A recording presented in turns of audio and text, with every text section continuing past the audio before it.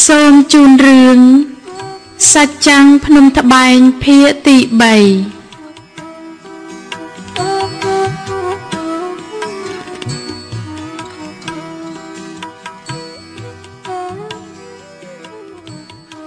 ្រះរាជាណាចក្រថៃបានដេញជនភៀសខ្លួនខ្មែរក្នុងខែមិថុនាឆ្នាំ1979ឲ្យ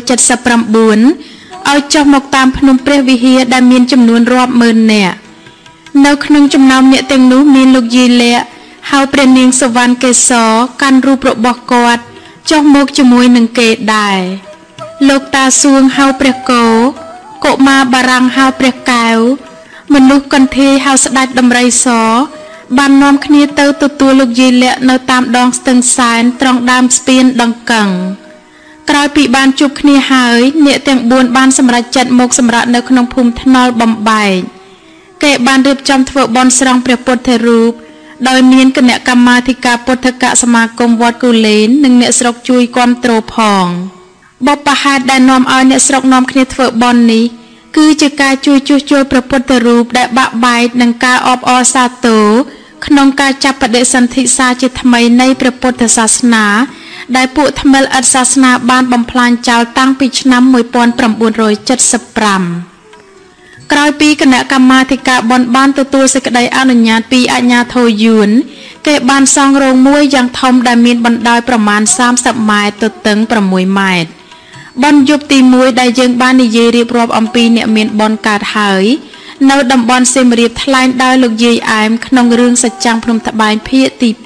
2បន្ទាប់ពីយប់ទី1ដែលបានប្រព្រឹត្តទៅដោយសុវត្ថិភាពប្រជាពលរដ្ឋកាន់តែមានជំនឿនឹងការទុកចិត្តយ៉ាងជាក់លាក់ទៅលើព្រះកែវនិងព្រះគោកាន់តែខ្លាំងឡើងលោករៀបរាប់ពីសេចក្តីទុក្ខវេទនារបស់ប្រជាពលរដ្ឋខ្មែរតាំងពីបច្ចុប្បន្នកាលរហូតទៅអនាគតកាលគណៈកម្មាធិការបនបានរៀបចំដំឡើងគ្រូបើនិយាយឲ្យស្រួលស្ដាប់គឺការបញ្ចូលរូបក្នុងយប់ទី2បន្តទៅទៀតក្រោយពីព្រះអាទិត្យអស់ស្ដង់គត់ទៅប្រជាពលរដ្ឋប្រុសស្រីក្មេងចាស់បានមកជួបជុំគ្នាព្រះសង្ឃក៏បានសូត្រមន្តនិងទេសនារឿងពុទ្ធប្រវត្តិបន្ទាប់មកក្រុមភ្លេងបុរាណប្រគំនិងច្រៀងដោយពូម៉ោងយ៉ាងអន្លង់អន្លោចជាច្រើនបទមានស្ដេចយាងជាដើមពេលនោះរូបអ្នកតាឃ្លាំងមឿងបានចូលមកសន្ធិដ្ឋលើរូបកុមារបារាំងជាលើកទី2ក្នុងឆ្នាំ1979លើកទី1ឆ្នាំ1977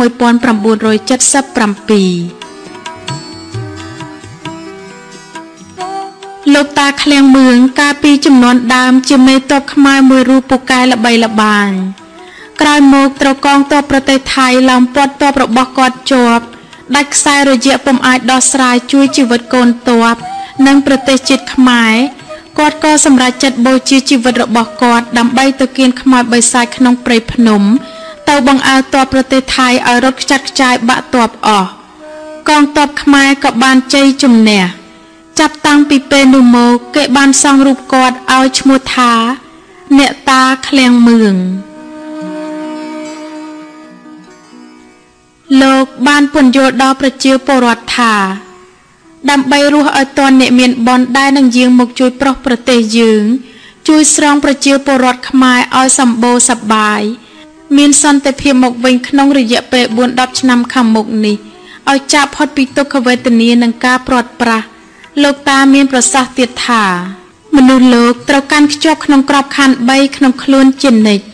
ទើបអាចរត់ផ្លូវការពារខ្លួនឯងនិងប្រទេសជាតិទៅបានទី1លោកថាយុទ្ធវិធីទី2កាលយុទ្ធទី3ចរិយាយុទ្ធគោលការណ៍ទាំង3នេះជាកត្តាធំណាស់សម្រាប់មនុស្សរាល់រូបដែលមានជីវិតរស់នៅតែលោកពោលទៀតថាបើខ្វះការតស៊ូខន្តីសច្ចកតញ្ញូនិងសេចក្តីក្លាហានក៏ពុំអាចសម្រេចទៅបានដែរលោកបាននិយាយថាគេរងាប់ពៀដោយការមិនចងពៀគេរងាប់កំហឹងដោយការធ្វើល្អសុចរិតយុត្តិធម៌យើងត្រូវការពារខ្លួនឯងការពារអ្នកតូចតាចការពារអ្នកល្ងងខ្លៅក៏មើលងាយមនុស្សដែលមានជីវិតរស់នៅទោះបីគ្នាកើតក្នុងឋានៈវណ្ណៈឬជាតិសាសន៍អ្វីក៏ដោយព្រោះជាមនុស្សដូចគ្នា គេរំងាប់គំនុំឬការស្មុគស្មាញដោយប្រើវិធីចែកចៅត្រូវយកតក្កវិជ្ជាគឺវិជ្ជាត្រេះរិះយល់ឲ្យច្បាស់ឃើញឲ្យប្រកបដោយគំនិតខ្លួនឯងឲ្យមានភាពប្រកបនិយមយើងត្រូវតាំងចិត្តឲ្យធ្ងន់ឲ្យស្លូតឲ្យអំណត់ត្រូវមានចិត្តអធ្យាស្រ័យគ្នាទៅវិញទៅមកលោកថា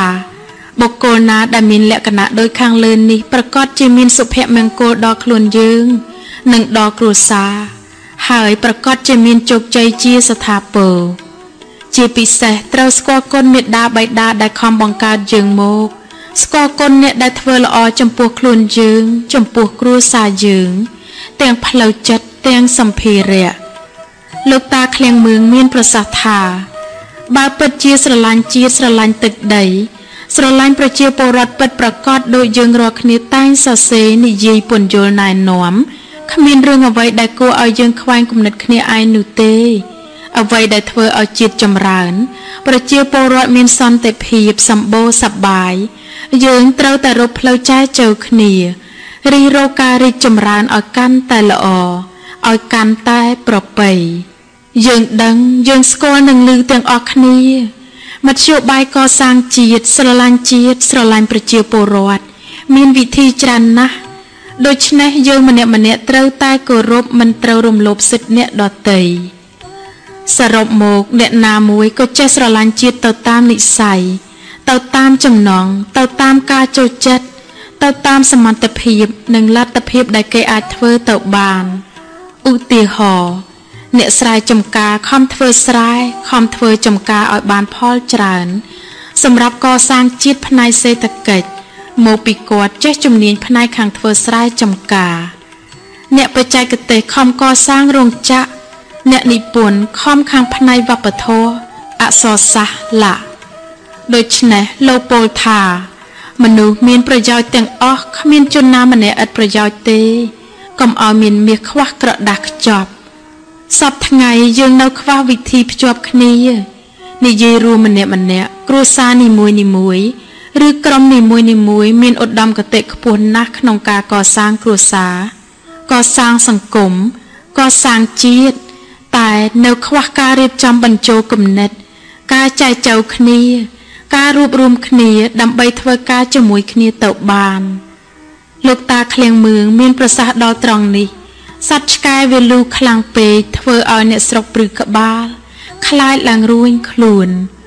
រួចនាំគ្នាខិតចូលចិត្តធ្វើភ្នែកភ្លឹះលោកតាក៏ស្រែកឡើងថាសូមកូនចៅកំភៃកំខ្លាចព្រោះមានអស់លោកគេមកការពារយើងចាប់ពីថ្ងៃនេះទៅរហូតដល់អ្នកមានបនចេញមកយើងត្រូវតែរកមធ្យោបាយស្រឡាញ់រាប់រកគ្នាហាក់ដូចជាបងប្អូនដែលចេញពីអូតូម្ដាយតែមួយត្រូវយោគយល់គ្នាទើបយើងរស់រានមានជីវិតឆាប់បានសន្តិភាពមកវិញកូនចៅប្រហែលជាដឹងរឿងរបស់ខ្ញុំខ្លះដែរគ្រួសារខ្ញុំនិងខ្ញុំសុខចិត្តបូជាជីវិតដើម្បីជាតិរហូតមកដល់សប្តាហ៍ថ្ងៃនេះទោះបីខ្ញុំស្លាប់ទៅជាខ្មោចទៅហើយខ្ញុំនៅតែការពារប្រទេសជាតិប្រជាពលរដ្ឋខ្មែរក៏ដូចជាវីរបុរសតស៊ូរំដោះស្រុកដទៃឯទៀតដែរយើងត្រូវដឹងខ្លួនថាចាប់ពីពេលនេះទៅ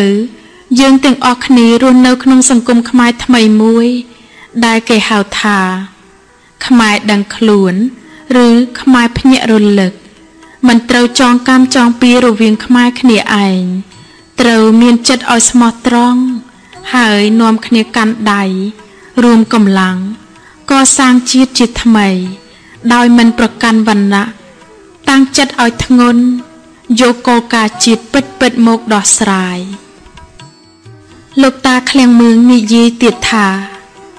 យកទឹកមកឲ្យខ្ញុំប្រុសព្រំឲ្យគ្រាន់តែលឺភ្លាមអ្នកស្រុករុញច្រានគ្នាពពាក់ពពួនដើម្បីស្នើសុំទឹកមុន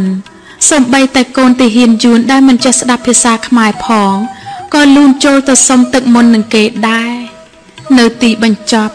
លោកតាក៏បានសុំលាប្រជាពលរដ្ឋយ៉ាងស្រងេះស្រងោចបំផុតហើយបានប្រគល់ភារកិច្ចនេះឲ្យទៅព្រះកែវយើងជាតួព្រះកែវដែលបានមកជួយបងប្អូនចាស់ទុំនៅក្នុងស្រុកគូលែនម្ដងរួចមកហើយ កាលពីឆ្នាំ1977អស់រយៈពេល4ខែលើកនេះជាលើកពិសេសឆ្នាំ1979យើងមកចង់ជួបនឹងព្រះនាងសុវណ្ណកេសរតែមួយរយៈខ្លីបំផុតរួចយើងនឹងលាបងប្អូនត្រឡប់ទៅវិញមុនពេលអ្នកមានបនចេញមកយើងមកបង្ហាញខ្លួនជាលើកចុងក្រោយបងអស់ដើម្បីរៀបចំទទួលអ្នកមានបនជាដំបូងយើងនិយាយពីដំណើរស្រុកយើងទៅអនាគតដោយត្រួសត្រាសស្រុកយើងមានព្រាយអសុរកាយតាមព្យាបាទមានថ្មិលឥតសាសនាចូលមកគ្របសង្កត់លើសន្តានចិត្តខ្មែរទូទាំងប្រទេសបើនិយាយឲ្យស្រួលស្ដាប់គឺមកពីចរិតខ្មែរយើងឥឡូវក្រុមថ្មិលវារលាយបាត់បង់ហើយតែចំហាយព្រាយនៅមានមិនទាន់ចេញផុតពីរាងកាយពីចិត្តនិងគំនិតខ្មែរទូទៅបើយើងររូបមិនខំធ្វើចិត្តឲ្យល្អមិនខំសម្រួលកាយនិងរក្សាសិលទានកំចាត់ការមងសៅពីក្នុងខ្លួនឲ្យអស់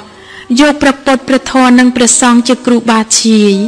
យកវត្តអារាមជាកន្លែងរំសាយទុក្ខរំសាយកិលេសរំសាយកំហឹង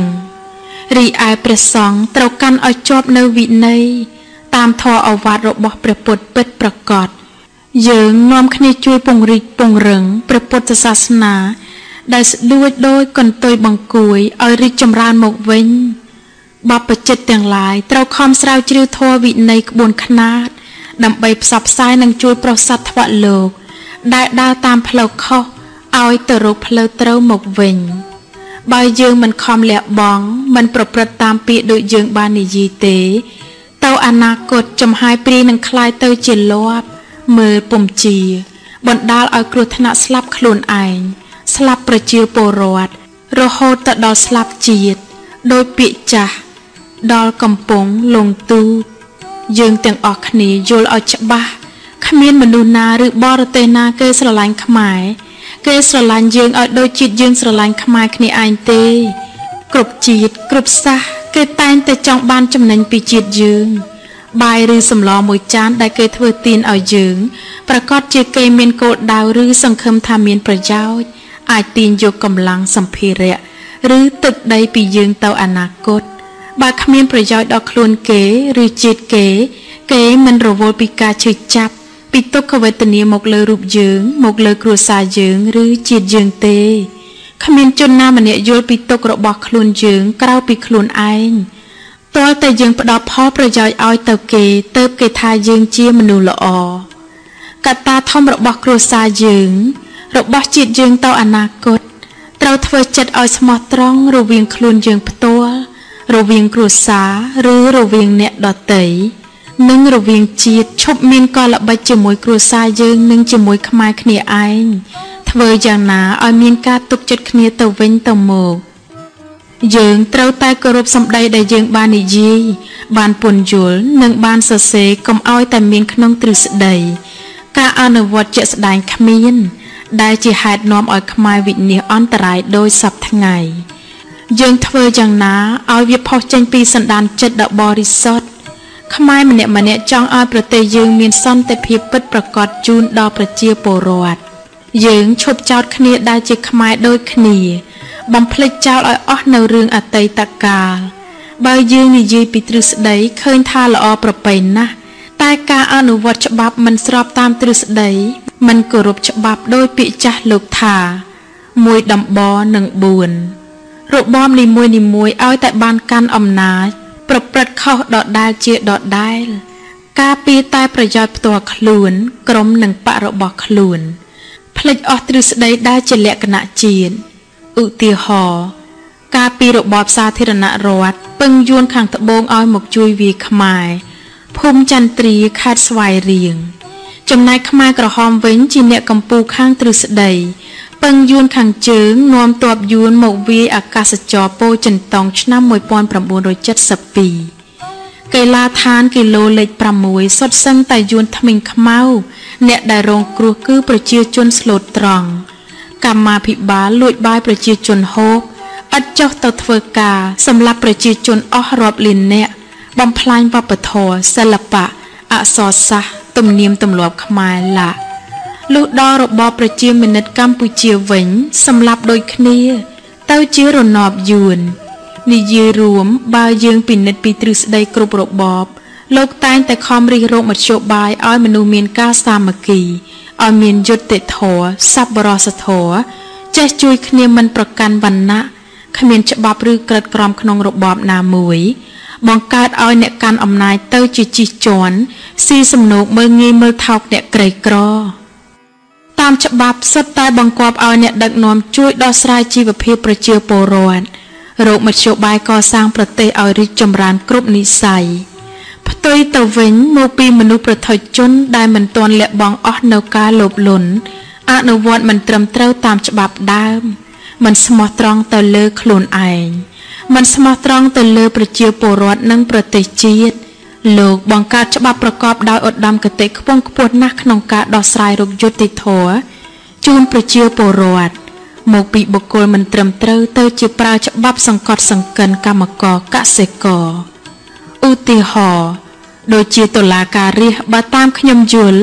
លោកដែលខំបង្កើតច្បាប់នេះគឺចង់លើកដំកើងរាស្ត្រឲ្យមានអំណាចឲ្យចេះកាន់កាប់វាសនាប្រទេសក្នុងកណ្ដាប់ដៃរាស្ត្រតែជាការយល់សប្តិជាការស្រមៃมันខុសគ្នានឹងពាក្យថាតុលាការប្រជាជន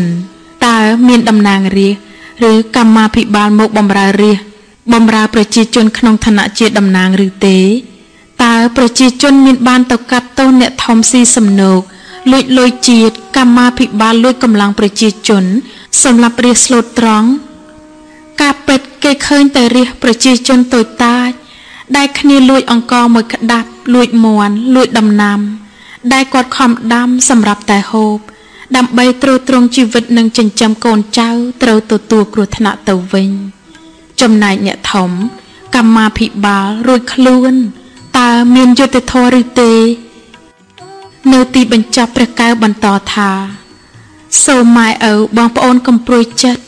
ស្រុកយើងមិនមែននៅក្រោមបង្គាប់យួនរហូតនោះទេទំនីស្រុកយើងត្រូវបានមកខ្មែរកាន់កាប់វិញបន្តិចទៀតបងប្អូនលែងមើលខ្ញុំស្គាល់ហើយ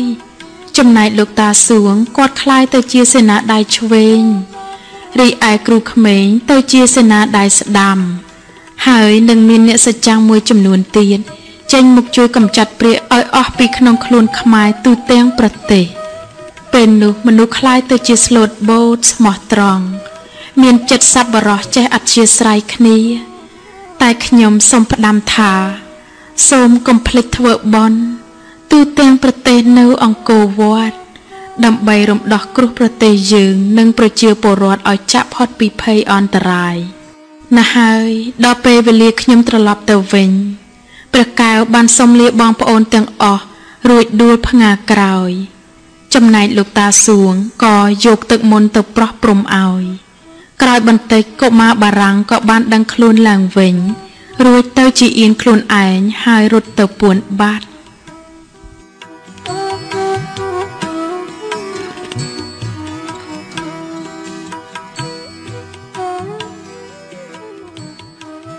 មនុស្សព្រៃមកពីភ្នំត្បែងក្រោយពីព្រះកែវចេញពីរូបកុមារបារាំងបានបន្តិចឈ្មោះសេងជាកសិករមានអាយុប្រមាណ9ឆ្នាំនិងឈ្មោះជុនដែលត្រូវជាប្អូនគាត់មានអាយុ21ឆ្នាំត្រូវជាកូនលោកយាយសិតនិងលោកតាតិចក៏ចាប់បន្តវេនម្ដងគាត់បានឡើងនិទានពីប្រវត្តិប្អូននិងរូបគាត់ដែលបានរស់នៅលើកំពូលភ្នំត្បែងអស់រយៈ9ឆ្នាំនាឆ្នាំ1970ក្រោយពីធ្វើរដ្ឋប្រហាររបស់លោកលន់នល់ទម្លាក់សម្ដេចសីហនុភ្នំត្បែងត្រូវរយះមួយចំហៀងម្ដុំត្បែងមានជ័យតំបន់ព្រះវិហារប្រជាជនខេត្តនេះត្រូវបានខ្មែរក្រហមរំដោះបានមុនគេក្នុងចំណោមខេត្តនានាទូទាំងប្រទេសពួកទាហាននិងក្រុមប៉ូលីសមួយចំនួនដែលនៅការពារព្រំប្រទល់ដែនខ្មែរថៃបានសុំចុះចូលជាមួយរណសិរ្សរំដោះជាតិកម្ពុជាបដិញ្ញាគាំទ្រនិងជួយប្រយុទ្ធជាដាច់ខាតប្រឆាំងនឹងក្រុមសាធារណរដ្ឋអង្គការខ្មែរក្រហមបានយកពួកទាហាននិងប៉ូលីសផ្ញើឲ្យរស់នៅតាមផ្ទះប្រជាជនដោយចាត់តាំងក្នុងមួយផ្ទះត្រូវមានទទួលមួយគ្រួសារប៉ូលីសឈ្មោះជីវប្រពន្ធឈ្មោះម៉េចគាត់មានកូន2នាក់បានត្រូវឪពុកម្ដាយខ្ញុំសេងជាអ្នកទទួលឲ្យសំណាក់នៅគ្រួសារពូជីវខំធ្វើការណាស់ អ្នកស្រុកគ្រប់គ្នាស្រឡាញ់រាប់អានដោយក្តីអាណិតអាសូរបំផុតរំលងបាន2 ខែក្រោយមកអង្គការខ្មែរក្រហមចេះតែបណ្ដោះគ្រួសារទាហានម្ដងមួយគ្រួសារយកទៅបាត់ហើយបានពន្យល់ប្រាប់អ្នកស្រុកថាអង្គការថ្នាក់លើត្រូវការពួកទាហាននិងប៉ូលីសសម្រាប់ជួយការពារក្នុងការជួយរំដោះស្រុកទេអ្នកស្រុកអ្នកភូមិមិនបានយល់នៅកលល្បិចរបស់អង្គការក្រោយពីប្រមូលគ្រួសារទាហានអស់ក៏ចាប់ប្រមូលគ្រួសារប៉ូលីសជាបន្តបន្ទាប់ទៀតពូជាវគាត់កាត់ក្តីសង្ស័យក៏និយាយមកកាន់ខ្ញុំថាប្អូនសេងបើឥតពីរូបខ្ញុំទៅសូមប្អូនមេត្តាជួយមើលថែរក្សាប្រពន្ធកូនខ្ញុំផងយ៉ាងដូចម្ដេចបានជាបងមានប្រសាសន៍ដូច្នេះមិនដឹងយ៉ាងដូចម្ដេចទេខ្ញុំចេះតែពីផលក្នុងខ្លួនខ្ញុំសុំទោសប្អូនកុំនិយាយឲ្យវែងឆ្ងាយអាណិតដល់ខ្ញុំផងមិនអីទេបងខ្ញុំស្រឡាញ់គ្រួសាររបស់បងដូចជាបងប្អូនរបស់ខ្ញុំដែរសូមបងទុកចិត្តមកលើខ្ញុំចុះចាប់តាំងពីពេលនោះមកខ្ញុំប្អូនប្រុសខ្ញុំមានការសង្ស័យយ៉ាងខ្លាំងចំពោះការបាត់ខ្លួននៃគ្រួសារទាហាននិងប៉ូលីសដោយគ្មានដឹងហេតុផលថ្ងៃមួយក្រោយពីបាយពេលល្ងាចរួចខ្ញុំនិងប្អូនខ្ញុំកំពុងតែស្រោចទឹកដាំថ្នាំក្នុងចម្ការដែលនៅជាប់នឹងចំហៀងផ្ទះស្រាប់តែខ្ញុំឮមាត់យោធា2 នាក់បរទេះគោមកឈប់ចំពីមុខផ្ទះខ្ញុំហើយស្រែកហៅពូជាវមិត្តជាវមុខនេះមួយផ្លេតពូកំសត់យើងក៏ចេញមកក្រៅផ្ទះរួចគាត់សួរទៅយោធាវិញមិត្តមានការអីទាំងយប់ដូចនេះអង្គការថ្នាក់លើត្រូវការមិត្តព្រមទាំងគ្រួសារទាំងអស់សូមមិត្តទៅរៀបចំឲ្យប្រញាប់ត្រឡប់មកវិញខ្ញុំរងចាំនៅទីនេះកសិករសេនិងជនមានការសង្ស័យក៏ដើរតាមពិនិត្យហេតុការណ៍នេះដោយលួចលាក់ក្រុមគ្រួសារពូជាវក៏បានទៅសំពះលាអ្នកម្ចាស់ផ្ទះអ្នកទាំងអស់បង្ហូរទឹកភ្នែកដោយក្តីអាឡោះអាល័យពូជាវមានប្រសាសន៍ថាសូមម៉ែនិងពុកនៅឲ្យបានសេចក្តីសុខចុះកូនសូមអរគុណនិងសូមលាហើយទឹកភ្នែកហូរចូលថ្ពាល់លោកយាយមិចនិងលោកតាតិចដោយពុំដឹងខ្លួនកំពុងតែនិយាយមិនទាន់ចប់ផងស្រាប់តែយោធាស្រែកយ៉ាងខ្លាំងថាមិត្តជីវយ៉ាងម៉េចក៏យូរម្លេះពូកំសត់យើងក៏នាំប្រពន្ធនិងកូនទាំងពីរដើរត្រសងទៅឡើងលើរទេះគោពេលនោះយោធាក៏ដាញ់គោទៅមុខគោក៏ចេញដំណើរបញ្ចេញសំឡេងលាន់ឮសូរងើតងត់ក្នុងរាត្រីស្ងាត់ជ្រងំព្រះច័ន្ទបានបំភ្លឺផ្ទៃភូមិត្បែងមានជ័យឲ្យមានសភាពស្រស់ញញឹមខ្យល់ជំនោបក់បោកយ៉ាងត្រសៀកប៉ះស្លឹកឈើបញ្ចេញសំឡេងឮសូរខ្សោហាក់ដូចជាគេលួចខ្សឹបប្រាប់រឿងអ្វីមួយរីឯពពកខ្មៅរត់ត្របាញ់តាមព្រះច័ន្ទយូរគេឃើញពន្លឺអស់រស្មីបាំងបាត់ទៅដោយផ្ទាំងពពកកូនក្អាត់ស្រែកយំទ្រហឹងអើងកងគ្មានពេលសម្រាកសោះតាមផ្លូវដ៏សែនស្ងាត់គ្មានអ្នកដំណើរចេញចូលក្រៅពីរទេះដែលផ្ទុកគ្រួសារពូជាវកំឡោះសេងនិងជនទាំង2 នាក់ដើរតាមឃ្លាំមើលជាប់នឹងព្រឹត្តិការណ៍នេះមិនឲ្យអ្នកណាឃើញឡើយ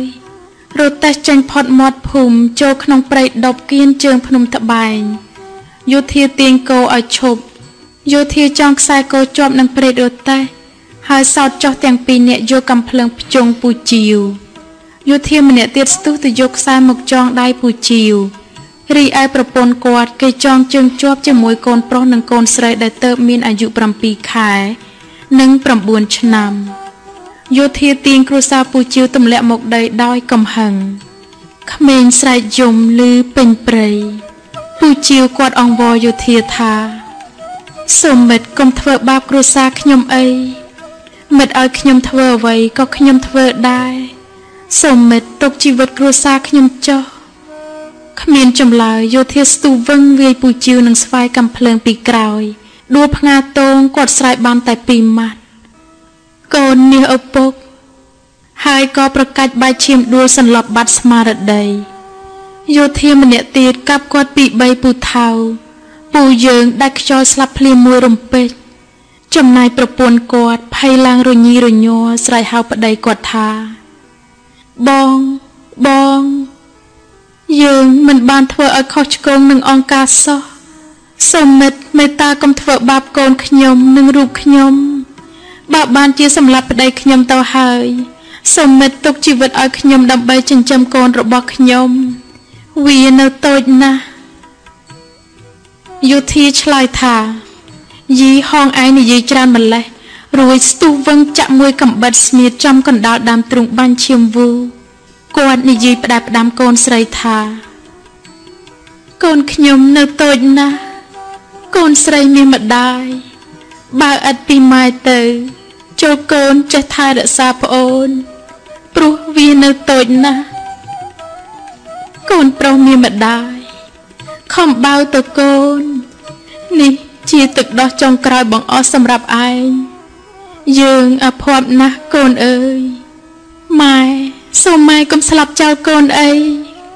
កូនមិនដឹងទៅពឹងពាក្យនរណាទេម៉ែកំពុងតែនិយាយយោធាចិត្តយងខ្នងធាក់កូនស្រីមួយជើងក៏សន្លប់បាត់ស្មារតី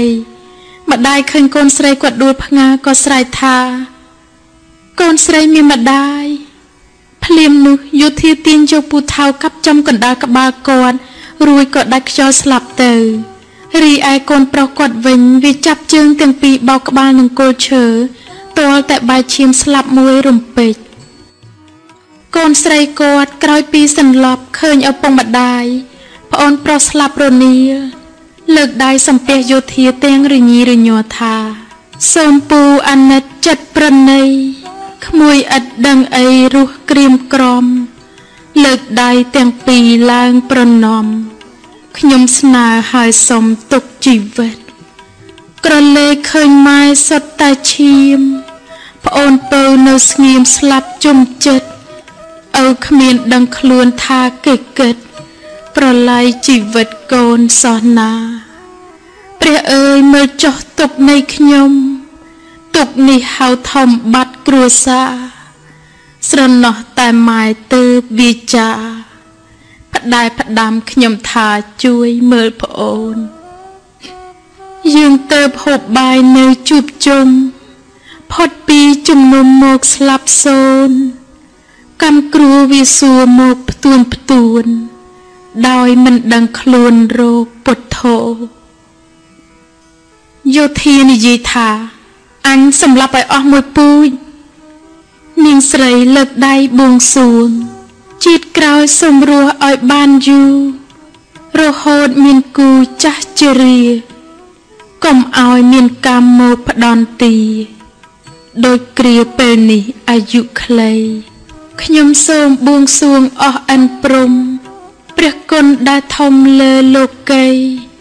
សូមបើកព្រះនេត្រហើយវិនិច្ឆ័យទុកអ្វីហេតុអ្វីតែគ្រួសារខ្ញុំមិនទាន់ចាប់ផងយោធាវាយមួយស្វាយកំភ្លើងចំកណ្ដាលក្បាលដួលស្លាប់ទាំងអស់គ្នានៅទីនេះទៅយោធាទាំងពីរនាក់ទាញយកកញ្ចប់ថ្នាំមកមួយជក់ម្នាក់មួយបារីរួចក៏បរទេះចេញដំណើរទៅគ្រាន់តែយោធាចេញផុតពីព្រៃភ្លាមកសិករសេនឹងជន់ក៏បង្ហូរទឹកភ្នែកដើរតម្រង់ទៅកន្លែងដែលរងគ្រោះដ៏សែនរន្ធត់នេះហើយបន្លឺវាចាថាបងគេបងឯងកូនគេកូនឯងយើងទៅតែជួបគ្នាមុននឹងបន្តិចស្រាប់តែមកស្លាប់ដោយសត្វដេរឆានតោះអូនជួយជីរំដៅកប់ខ្មោចទាំងអស់នេះសិនយប់នោះឯងគ្រួសារសេងដេកមិនលក់នឹកស្រណោះសម្ដីពូជាវលុះព្រឹកឡើងគេរៀបចំប្រដាប់ប្រដារួចស្រេចដោយមានប្រជាជនមួយចំនួនទៀតមិនពេញចិត្តនឹងរបបខ្មែរក្រហមនាឆ្នាំ1970គេក៏បបួលគ្នាបានចំនួន30នាក់យប់បន្ទាប់មកគេនាំគ្នាចេញដំណើរកាត់តាមព្រៃភ្នំតម្រង់ទៅឆ្លងដែនថៃដោយភាគច្រើនគេមានបងប្អូនរស់នៅសុរិន្ទទៀតផងដោយអស់កម្លាំងពេកក្នុងការធ្វើដំណើរគេនាំគ្នាសម្រាប់បន្តិចតែចៃដន្យអាក្រក់ក៏ជួបនឹងពួកយោធាដែលកំពុងដើរយាមល្បាតទល់ដែនឃើញដូច្នេះយោធាទាំងនេះក៏បានចម្រុះមកលើពួកយើងខ្ញុំចាប់ដៃប្អូនប្រុសខ្ញុំជាប់រត់គេចពីគ្រោះអាសន្ននេះបែកខ្ញែកគ្នាអស់មិនដឹងតើយោធាចាប់បានប្រមាណអ្នករត់រួចប្រមាណអ្នក ស្លាប់អស់ប្រមាណអ្នកយើងទាំងពីរអ្នករត់ត្រឡប់មកក្រោយវិញយើងដើរឆ្លងកាត់ប្រាសាទកោះកេរតម្រង់ទៅភ្នំត្បែងពីថ្ងៃគត់យើងទាំងពីរដើរកាត់ព្រៃធំធំដោយគ្មានបានបាយហូបសោះយើងបេះផ្លែឈើតាមផ្លូវហូបជាបណ្ដោះអាសន្នដើម្បីបំបត្តិការស្រេកឃ្លានម្យ៉ាងទៀតយោធាវាតាមយើងខ្ញុំកិត្តតែជាសំណាងល្អខ្ញុំនៅមានសល់កំបិតស្នៀតមួយនិងដែកប៉ុយមួយរីឯប្អូនប្រុសខ្ញុំវិញវាមានពូថៅតូចមួយប្អូនខ្ញុំវាឃ្លានបាយពេកក៏និយាយអង្វរខ្ញុំថាបងអូនឃ្លានបាយណាស់គ្មានកម្លាំងនឹងដើរទៅមុខទៀតទេណាស់ហើយបងយើងត្រឡប់ទៅផ្ទះវិញខ្ញុំនឹកម៉ែពុកណាស់មិនបានទេអូនយើងជល់វិញប្រកាសជាគេសម្លាប់យើងចោលបើយើងរស់នៅក្នុងព្រៃយើងអាចផ្សងសំណាងបានពីរយ៉ាងទី1បើគេរកយើងឃើញពេលនោះយើងប្រកាសជាស្លាប់ឬមួយសត្វសាហាវវាចាប់យើងស៊ីទី2បើសំណាងយើងមានគេរកយើងមិនឃើញយើងអាចរស់ផ្ទុយទៅវិញបើយើងសម្រេចចិត្តនាំគ្នាចូលទៅវិញយើងគ្មានសំណាងនឹងរស់ទេអូនបងប្រកាសណាស់គឺគេសម្លាប់យើងចោលហើយអូនដោយជាពួកទាហាននិងក្រុមប៉ូលីសដែលយើងបានឃើញនឹងភ្នែកស្រាប់អូនតាំងយល់ឲ្យច្បាស់ថាយើងរត់ចេញពីរបបគេប្រកាសជាគេថាយើងក្បត់បើគេប្រើពាក្យក្បត់ប្រកាសជាស្លាប់ហើយអូនខ្ញុំអង្គុយចុះលើក្បាលប្អូនខ្ញុំឲ្យដេកលើភ្លៅនិយាយអង្វរហើយអង្វរទៀតពន្យល់ហើយពន្យល់ទៀតទាល់តែវាដេកលក់ខ្ញុំឆ្លៀតឱកាសនោះដើរបេះផ្លែឈើមានផ្លែគុយសាវម៉ាវនិងសេមន់ជាដើម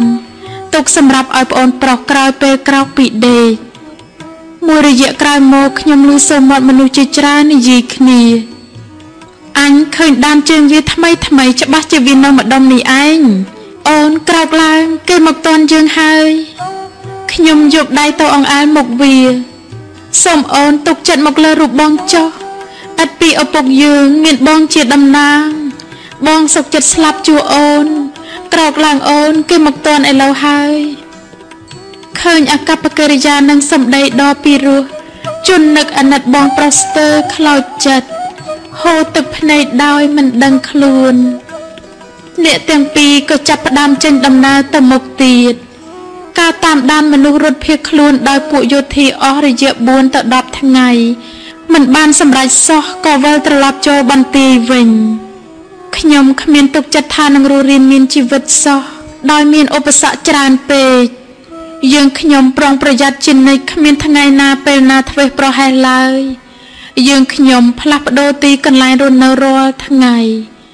យើងនាំគ្នាធ្វើអន្ទាក់ដាក់សត្វជួនកាលក៏បានសត្វជួនកាលមិនបានយើងនាំគ្នាបេះផ្លែគុយហូបជំនួសបាយមានពេលខ្លះយើងបង្អើសត្វខ្លាដែលវាខំប្រេះឬឆ្លុះចំណែកស្បែកវាយើងសន្សំទុកសម្រាប់ស្លៀកពាក់ដោយការខ្វះខាតអំបិលយើងយកសាច់ទៅប្រឡាក់នឹងផេះឬត្រាំនឹងទឹកក្បង់បានចំនួន 4-5 ខែក្រោយមកយើងដើររកបានរន្ធថ្មដាមួយកន្លែងស្រួលក្នុងការរស់នៅយើងក៏សម្រេចចិត្តយកទីនេះជាជំរករបស់យើងខ្ញុំពុំដែលឃើញមនុស្សឬអ្នកស្រុកណាម្នាក់ឡើងទៅដល់កំពូលភ្នំត្បែងរីឯសក់ក្បាលកាន់តែដុសវែងខុសពីប្រក្រតីសម្លៀកបំពាក់ក៏រហែកអស់ដើម្បីផ្គត់ផ្គង់ការរស់នៅយើងទាំងពីរអ្នកចាប់ផ្ដើមឆ្ការព្រៃរបស់តូចធ្វើជាកូនចំការយើងដាំពោតដាំស្រូវដែលយើងបានចុះមកលួចបូតគួរស្រូវតាមជើងភ្នំត្បែងក្នុងពេលយប់ស្ងាត់នៅរដូវខែប្រាំងក្រោយភ្លើងឆេះព្រៃរួច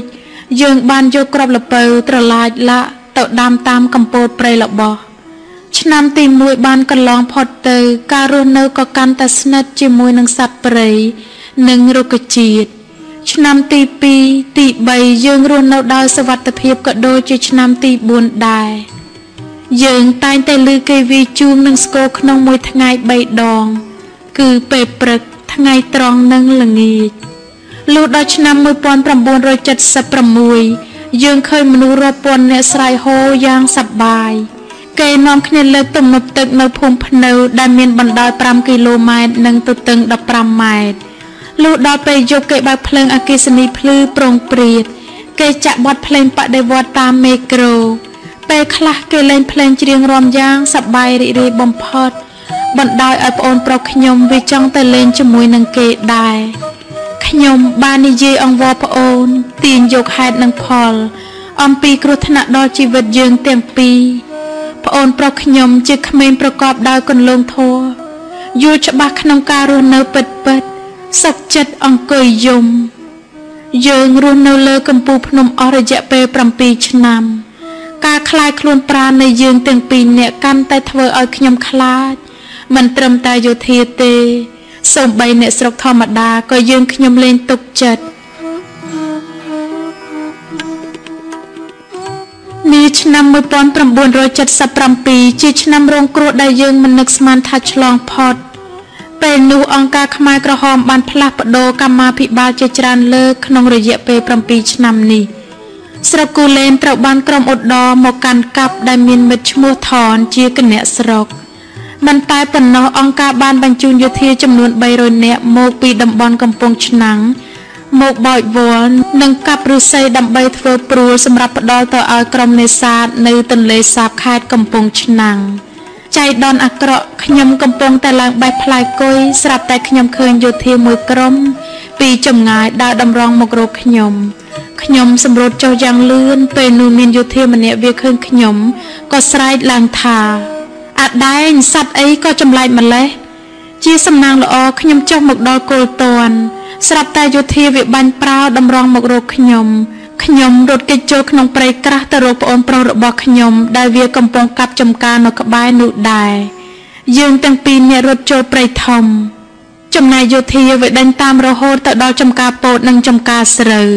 ពួកយោធាតំបន់កំពង់ឆ្នាំងមិនទាន់បាននៅផែនការរបស់ស្រុកគូលែនដោយនឹកស្មានថាកន្លែងនេះជាអង្គភាពរបស់អ្នកស្រុកគូលែនឲ្យមនុស្សមកធ្វើចំការលើកំពូលភ្នំក៏នាំគ្នាកាប់ពោតដុតហូបម្នាក់មួយឆ្អែតរួចក៏ចុះត្រឡប់ទៅវិញក្រោយពីចុះមកដល់ជើងភ្នំយោធាតំបន់កំពង់ឆ្នាំងបានទៅជួបនឹងប្រធានស្រុកគូលែនឈ្មោះថនហើយសួរថាមិត្តមានបានចាត់តាំងមនុស្សឲ្យទៅធ្វើចំការនៅលើកំពូលភ្នំឬទេប្រធានស្រុកឆ្លើយថាទេខ្ញុំមិនដែលឲ្យមនុស្សទៅធ្វើចំការទេហើយមិនដែលមាននរណាហ៊ានឡើងទៅដល់កំពូលភ្នំផងបើដូចនោះមានតែពួកអក្បត់ទេដែលវារស់នៅទីនោះ2ថ្ងៃក្រោយមកគេបានរៀបចំទ័ពចំនួន150នាក់ដែលចែកជា4ផ្នែកពេលអាត្រៀតយប់ស្ងាត់យោធាទាំងនោះឡើងដល់ចង្កេះភ្នំចំណែកបងនិងប្អូនដេកយ៉ាងស្ងប់ស្ងាត់ឮសូរតែស្រមុកនៅគៀនភ្នក់ភ្លើងដោយគ្មានចាប់អារម្មណ៍ភ័យឬខ្លាចអំពីគ្រោះថ្នាក់ដែលនឹងមកដល់ក្នុងពេលបន្តិចទៀតនេះរំពេចនោះស្រាប់តែមានតាចាស់ម្នាក់ស្លៀកពាក់សអាយុប្រមាណ60ឆ្នាំមិនដឹងមកពីទិសណាឈរចំមាត់រន្ធថ្មដាស្រែកឡើងថានេចៅក្រោកឡើងគ្រោះថ្នាក់របស់ចៅមកដល់ហើយប្រញាប់ក្រោកឡើងចៅកសិករសេងគាត់មានចំណាស់ជាងគាត់ក្រោកយ៉ាងរហ័សបានឃើញលោកតាស្លៀកពាក់សហើយក៏ដាស់ប្អូនប្រុសរបស់គាត់ក្រោកឡើងអូនអ្នកទាំងពីរថ្វាយបង្គំលោកតា3ដងកុំគួរសំពេកចៅត្រូវចេញពីរូងនេះជាបន្ទាន់កងទ័ពគេមកដល់ឥឡូវហើយមកតាមតាភ្លាមមកអ្នកទាំងពីរប្រញាប់ចេញដំណើរតាមពីក្រោយលោកតាគាត់មិនបានយកអ្វីទៅជាមួយផងទេគ្រាន់តែចេញផុតបានបន្តិចយោធាបានចម្រុះមកត្រង់ចំការពោតគេដុតបំផ្លាញដំណាំទាំងអស់ភ្លើងឆេះទ្រលោមពេញព្រៃផ្ទៃមេឃឡើងពណ៌ក្រហមយើងយំទាំងអស់សង្ឃឹមគួរឲ្យឆ្ងល់ណាស់កន្លែងនេះយើងដើរសឹងតែរាល់ថ្ងៃមិនដែលឃើញមិនដែលជួបវត្ថុអ្វីក្រៅពីព្រៃឈើស្រាប់តែម្ដងនេះយើងជួបភូមិមួយដែលយើងខ្ញុំមិនដែលស្គាល់សូម្បីតែមនុស្សក្មេងចាស់រស់នៅក្នុងភូមិក៏ពុំដែលឃើញដែរទេសភាពចម្លែកនេះធ្វើឲ្យយើងរឹតតែមានការឆ្ងល់ប៉ុន្តែយើងខ្ញុំពុំហ៊ានសួរលោកតាពីព្រោះគាត់មិននិយាយស្ដីមួយម៉ាត់សោះអ្នកទាំងនោះមិនថាក្មេងចាស់ សុទ្ធសឹងតែស្លៀកពណ៌សអ្នកខ្លះអង្គុយភាវនាខ្លះទៀតដើរកាត់ចុះឡើងមានលក្ខណៈស្លូតបូតស្រគត់ស្រគំលោកតាមានប្រសាសន៍ថាសូមចៅកុំប៉ះពាល់ដំណាំរបស់គេឲ្យសោះបើត្រូវការអ្វីចាំបាច់ត្រូវសុំម្ចាស់គេលុះត្រាតែគេយល់ព្រមសម្បេះនេះជាដំណំនៅស្រុកនេះចំពោះរូបចៅត្រូវធ្វើចិត្តឲ្យបានត្រង់លោកតាបាននាំយើងខ្ញុំឆ្លងកាត់រហូតទៅដល់សាលាធំមួយដែលមានមនុស្សម្នាពាសពេញ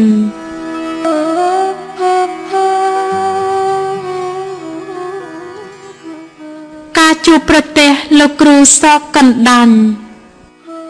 យើងខ្ញុំបានឃើញលោកគ្រូសក់កណ្ដាញ់អង្គុយពេនភ្នែនបិទព្រះនេត្របន្ទាប់មកឃើញលោកនេនមួយអង្គសុទ្ធសឹងតែបិទព្រះនេត្ររីឯលោកតាម្នាក់ទៀតគាត់កាន់ឃ្មោះមួយជាប់នៅនឹងដៃគ្រាន់តែឃើញយើងខ្ញុំទៅដល់ភ្លាមលោកគ្រូកណ្ដាញ់មានពុទ្ធដីកាថាលោកគ្រូចូលចម្រើនអ្នកចំណូលថ្មីអ្នកទាំងអស់គ្នាបែបភ្នែករួចបែរមករកយើងខ្ញុំគេទទួលយ៉ាងរាក់ទាក់បំផុតតាអាចារ្យឃ្មោះមួយនិយាយមកកាន់យើងខ្ញុំថាចូលចៅទៅងូតទឹកលាងបាបសឹមយើងត្រឡប់មកហូបបាយវិញ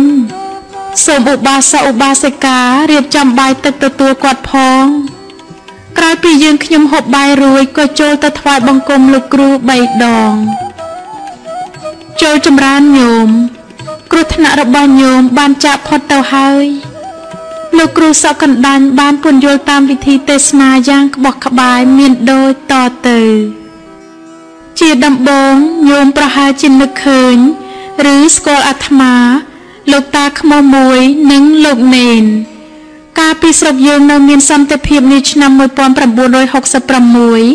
ក្នុងស្រុកគូលែននិងស្រុកជាំខ្សានអាត្មាបានចុះពីលើភ្នំទៅអង្វរកឧបាសកឧបាសិកាប្រជាពលរដ្ឋប្រុសស្រីក្មេងចាស់ខំតាំងចិត្តសម្រួលកាយឲ្យបានល្អលះបង់នៅកិលេសគ្រប់បែបយ៉ាងទាំងគ្រោះនិងបព្វជិតកុំប្រព្រឹត្តនៅអំពើណាដែលផ្ដាល់ទោសផ្ដាល់ទុក្ខដល់អ្នកដទៃ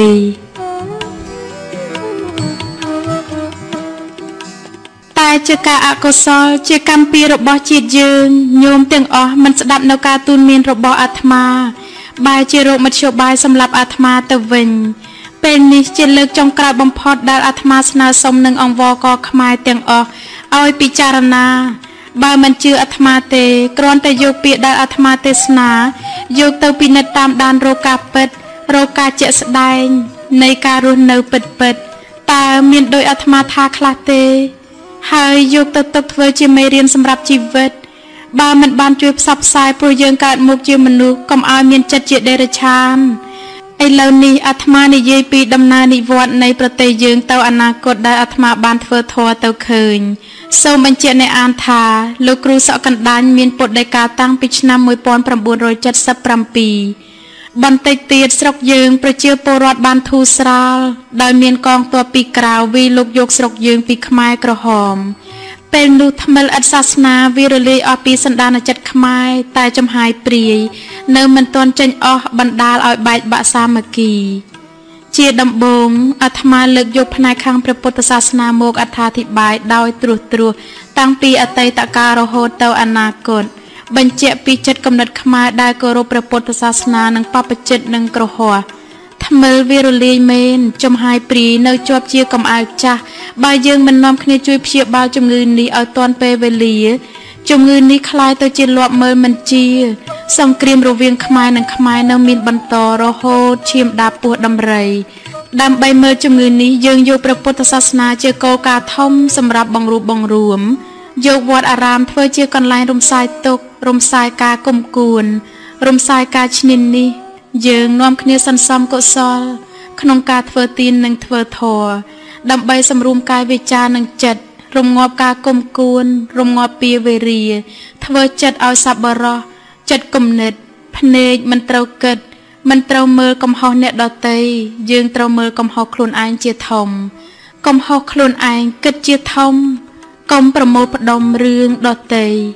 យើងដេកនឹងគិតហើយកងដៃគិតនឹកមុំមីកំហុសឯងកុំយករឿងណាដែលសៅមង វាជាចំណងនាំចំបែងត្រូវគិតដោះស្រាយរឿងខ្លួនឯងកុំរកឯងតែគិតកំហុសគេយើងកែកំហុសឯងជាមុនសឹមយើងគយគុណកំហុសគេកុំទុកគំនិតឲ្យទំនេរស្រមៃឃើញគេមិនរវល់កុំយករឿងគេកេងស្រមៃនាំឲ្យចង្រៃក្រៃអំពុលបង្កើតជាទោសនាំឲ្យខ្វល់កុំឲ្យមានដល់ជិះឲ្យឆ្ងាយគំនិតចិត្តភ្នែកបើកឲ្យធំបើកឲ្យទូលំផុតអបាយឲ្យមានគំនិតចេះដោះស្រាយមើលចុងច្រមុះឆ្ងាយថាជើងមេឃតែយើងបានប្រព្រឹត្តកាយវិការនិយាយស្ដីដែលយើងបានប្រព្រឹត្តចំពោះអ្នកដទៃរួចយកមកពិចារណាថាបើសិនជាគេធ្វើឬថាមកលើរូបយើងវិញច្បាស់ជាយើងខឹងឬអន់ចិត្តដោយយើងបាននិយាយទៅលើរូបគេដែរឬទេយើងចែកឲ្យដាច់និងយល់ឲ្យច្បាស់ពីនយោបាយប្រទេសជាតិនិងសាសនាគោរពនៅគោលការណ៍ផ្នែកនីមួយៗប៉ុន្តែកុំឲ្យចាក់ផុតពីប្រយោជន៍ខ្មែរប្រទេសជាតិណាមួយដែលគ្មានសាសនាដែលជាគ្រឿងទប់ការស្រេកឃ្លាននៃមនុស្សលោកប្រទេសនោះប្រកាសជាទាញយកការកាប់សម្លាប់គ្នាជាធំ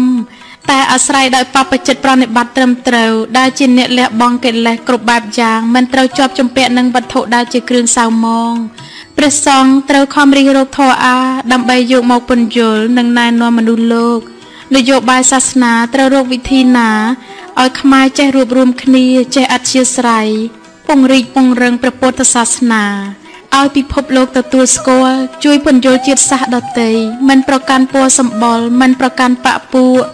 ព្រះពុទ្ធលោកបានរៀបចំក្បួនខ្នាតត្រឹមត្រូវល្អប្រពៃណាស់សម្រាប់កសាងជីវិតរស់នៅមកតែមនុស្សចេះតែភ្លើតភ្លើនលោភលន់ហួសហេតុអនុវត្តមិនត្រឹមត្រូវតាមច្បាប់ដើមលោកបានចែកសិលនិងទានល្អប្រពៃណាស់សិលលោកបានពន្យល់ថាសម្រាប់អប់រំចិត្តគំនិតនិងសម្រួលផ្លូវកាយវាចាឲ្យស្ងប់ស្ងៀមឲ្យទន់ភ្លន់ចំណែកទានសំដៅទៅលើការលះបង់សម្បត្តិលះបង់ការកំណាញ់ពីក្នុងខ្លួនដូច្នេះលោកបានពោលថាទានមានពីរយ៉ាងគឺទានចូលនិងទានចេញការដែលធ្វើទាននឹងបុណ្យជាករណីយកិច្ចរបស់មនុស្សឬសត្វថ្វលោកដែលមានជីវិតរស់នៅតែងតែមានទុក្ខមិនថាជាតិណាឬសាសនាដោយហេតុនេះយើងនាំគ្នាធ្វើបុណ្យនឹងទានដើម្បីជួយរំលែកទុក្ខផ្នែកខាងផ្លូវចិត្តសំដៅទៅលើការជួយទូនមានជួយលើកទឹកចិត្តនិងជួយខាងសម្ភារៈដូចជាទ្រព្យសម្បត្តិលុយកាក់ដែលគ្នាខ្វះខាតយើងធ្វើបុណ្យតាមវិធីណាក៏បានកុំតែធ្វើបុណ្យចូលស្រាប់ស្រាលឬប្រណាំងប្រជែង